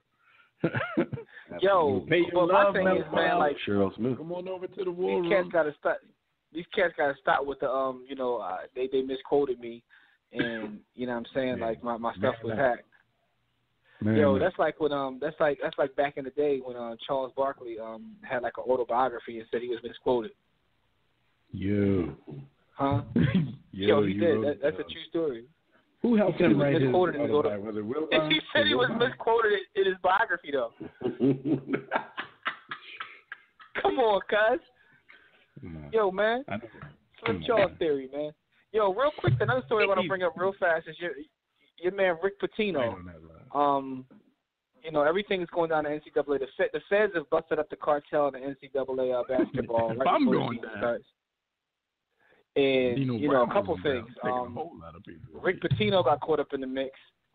You know what I'm saying? So he had to, like, you know, I thought he was fired, but now I'm reading that he's been put on administrative leave. Like, does that mean he can get his job back? Like, what's the situation? It kind of sounds like it. But, you know, Rick Pitino's too big to just straight up get fired after the first reports come out. So, I don't know. But he and his the AD, Athletic Tom director. Jurek, has been placed on administrative leave. So we'll see where that goes. I guess administrative leave basically means pending further investigation. Here's what's funny about that. So yesterday morning, I don't even know what day it is. You got to forgive me. I'm just flying back from the West Coast, and I'm like, a jet lag, and I have no idea what day it is. But I know Jimmy that earlier. You know who I was. CTE was kicking. Yo, did I not? I thought I actually talked to Dev on the phone earlier, and I thought it was in the middle of a dream. I didn't realize it was a real conversation, so I woke up like, damn, I think we're doing the show. I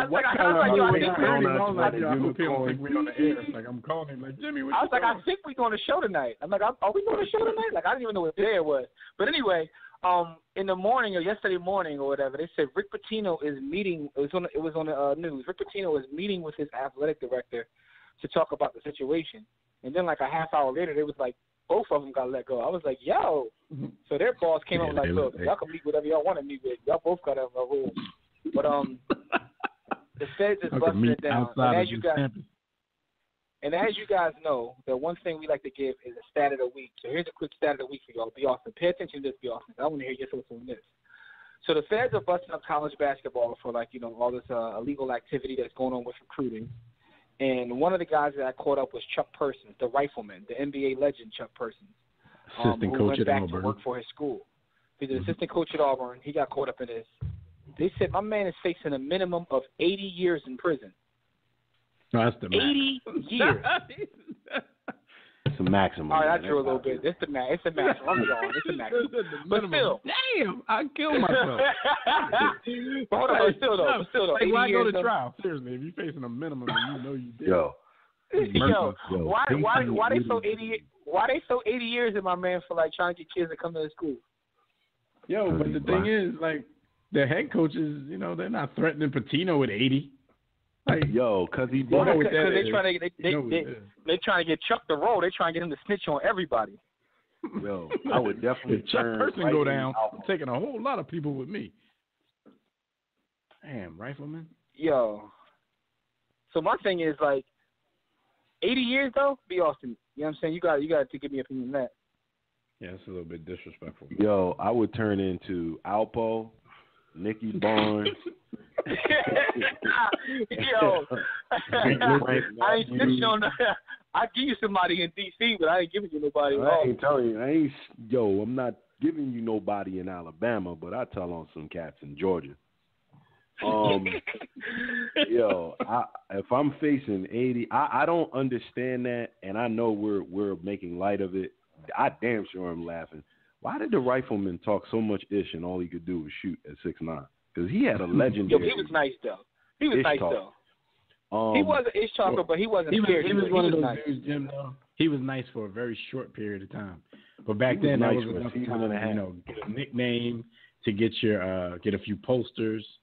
You know what I mean? All right, I got a quick 80s verses for y'all. Chuck Persons and Terry Cummings. Terry.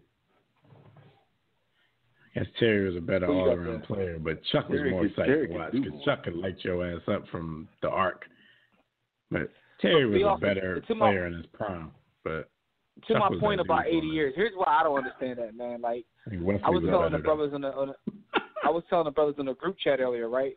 I got a cousin, and listen, I'll never put your name out there. I'll never mention your name. I promise, respect, Jay-Z voice. But yo, he caught a body. Some boy owed him money. I was and just about to get the same example.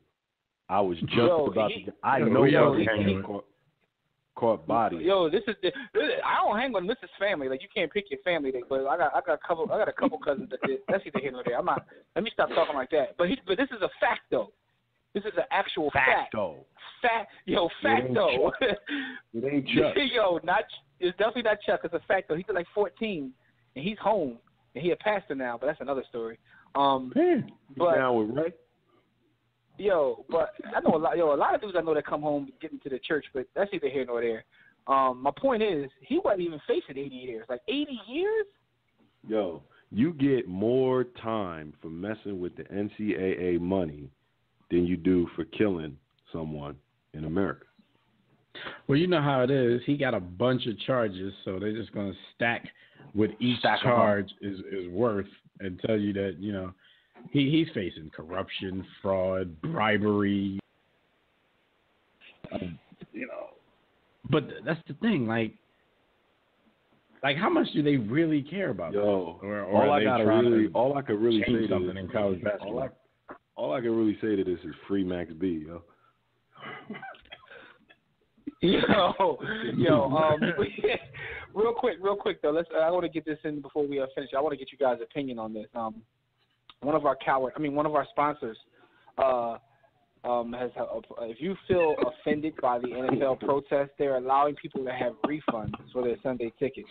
I need them to refund. Have we vetted this? Have we vetted this? Is this real? Because I've heard it for the last 2-3 days, but is that real?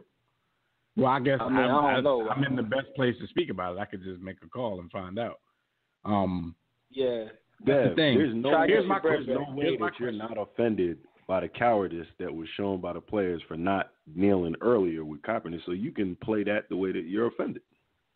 No, and this is what exactly. But I may or may not call and try to get in on this refund. But what I want to know is, if you call in and say that you're offended and you get a refund, do they keep your Sunday ticket on or do they take it away? Oh, I don't know. If they keep it on, then I'm really offended. That all you jungle bunnies want to put your knee down while my flag is being flown. Yo, here's the thing though. It is real. I'm looking it up. It is real. It's been reported by pretty much every major news outlet, including ESPN. So it's a real thing. I need to find out if they just giving refunds and letting you rock. Here's one of the most interesting things. Here's one of the most interesting things. But what the Snopes says, all Snopes does is check. The Snopes say is real or false, though. Snopes just go to TMZ and check. Pretty much. So here's my thing, though. What I find interesting about what's going on overall is people like to dismiss Kaepernick and kind of say he didn't do anything or he doesn't mean anything, but what he started is still around and it'll be around forever. And what's interesting about it is he's having Fortune 500 companies. He's they're at this point in the world, they're being forced to take a side. When in a business, that's the one thing you don't want to do. To quote Michael Jordan, Republicans buy sneakers too. You don't want to have to take a side. But now they're being forced to take a side, which I find interesting. Yo, we got to protect Cap. We got to save him, man, because businesses don't like that, yo. They don't like to have to take a side. No doubt. All right, well, John, I know you're about to take us up out of here. So before you do that, let me just give some very, very quick birthday shout-outs. And y'all know the birthdays are always brought to you by Digital Extreme Technologies. Do you or your business need a custom website for dynamic, professional, and most of all, affordable custom website solutions? You need Digital Extreme Technologies. No need to break the bank. For an effective online presence, top-quality, results-driven websites at incredibly affordable prices, and financing options are available. So visit digitalextremetech.com or call 267-205-4203. And for discounted rates, be sure to tell them that War Room Sports sent you. So real quick, happy birthday shout-outs to Ryan Zimmerman. He turns 33. Emeka Okafor turns 35. Anderson Varejao, he turns 35. Jose Calderon, he turns 36. Jake Reed, who used to line up across on the other side from Chris Carter, he turns 50. Johnny Dawkins is 54. Irving Fryer is 55. Is Irving Fryer in the pen yet? Steve Largent is 63. Steve Largent used to hold every wide receiving record there was before Jerry Rice stepped on his toes. And shout out to Lou Piniella, who turned 72. And stole his chicken. So before we get out of here for the show, we'd like to give a War Room Sports salute to all these folks on their birthday and their birthday week. Yay! Salute! Let's get the hell out of here. Yes. It's time for us to get out of here. Thank you, brothers and sisters, for joining us for another briefing in the War Room. Shout out to everybody in the chat room, Facebook, Twitter, the Game Time app. Anybody who anybody who participated in the show in any manner, we want to join us next week, same place, same back channel. Masters honor. And as we always say, listen, man, everything we do can be found in one location. That is warroomsports.com. Enjoy your week. If you're watching football, enjoy it. If you're not watching it, enjoy your family. But as we always say, cop my book and don't accept mediocrity. Steadfast in the war against ignorance, and we'll see you chumps on top. Jimmy played the family card on you.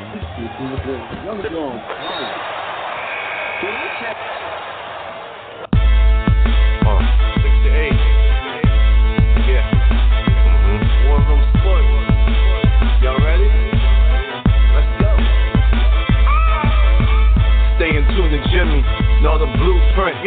Every Thursday, 6 to 8, they do this. Shout out to Dez, PJ, B. Austin, Bay on replay. WarRoomSports.com. Get that mobile app.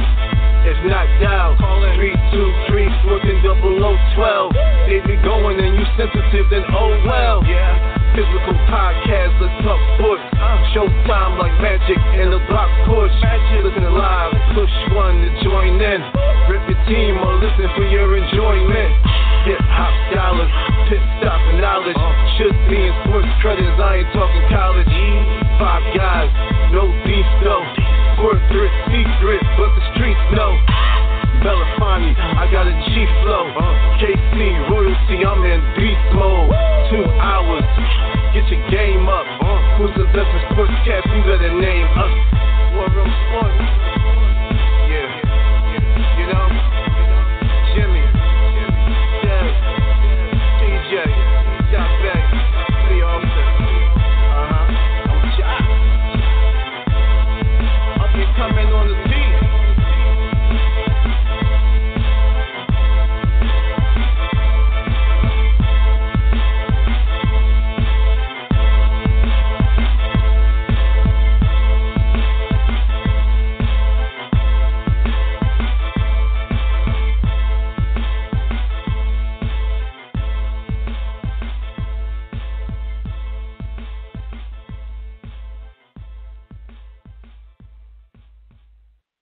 War Room Sports, www.warroomsports.com. What? Ain't no more to it.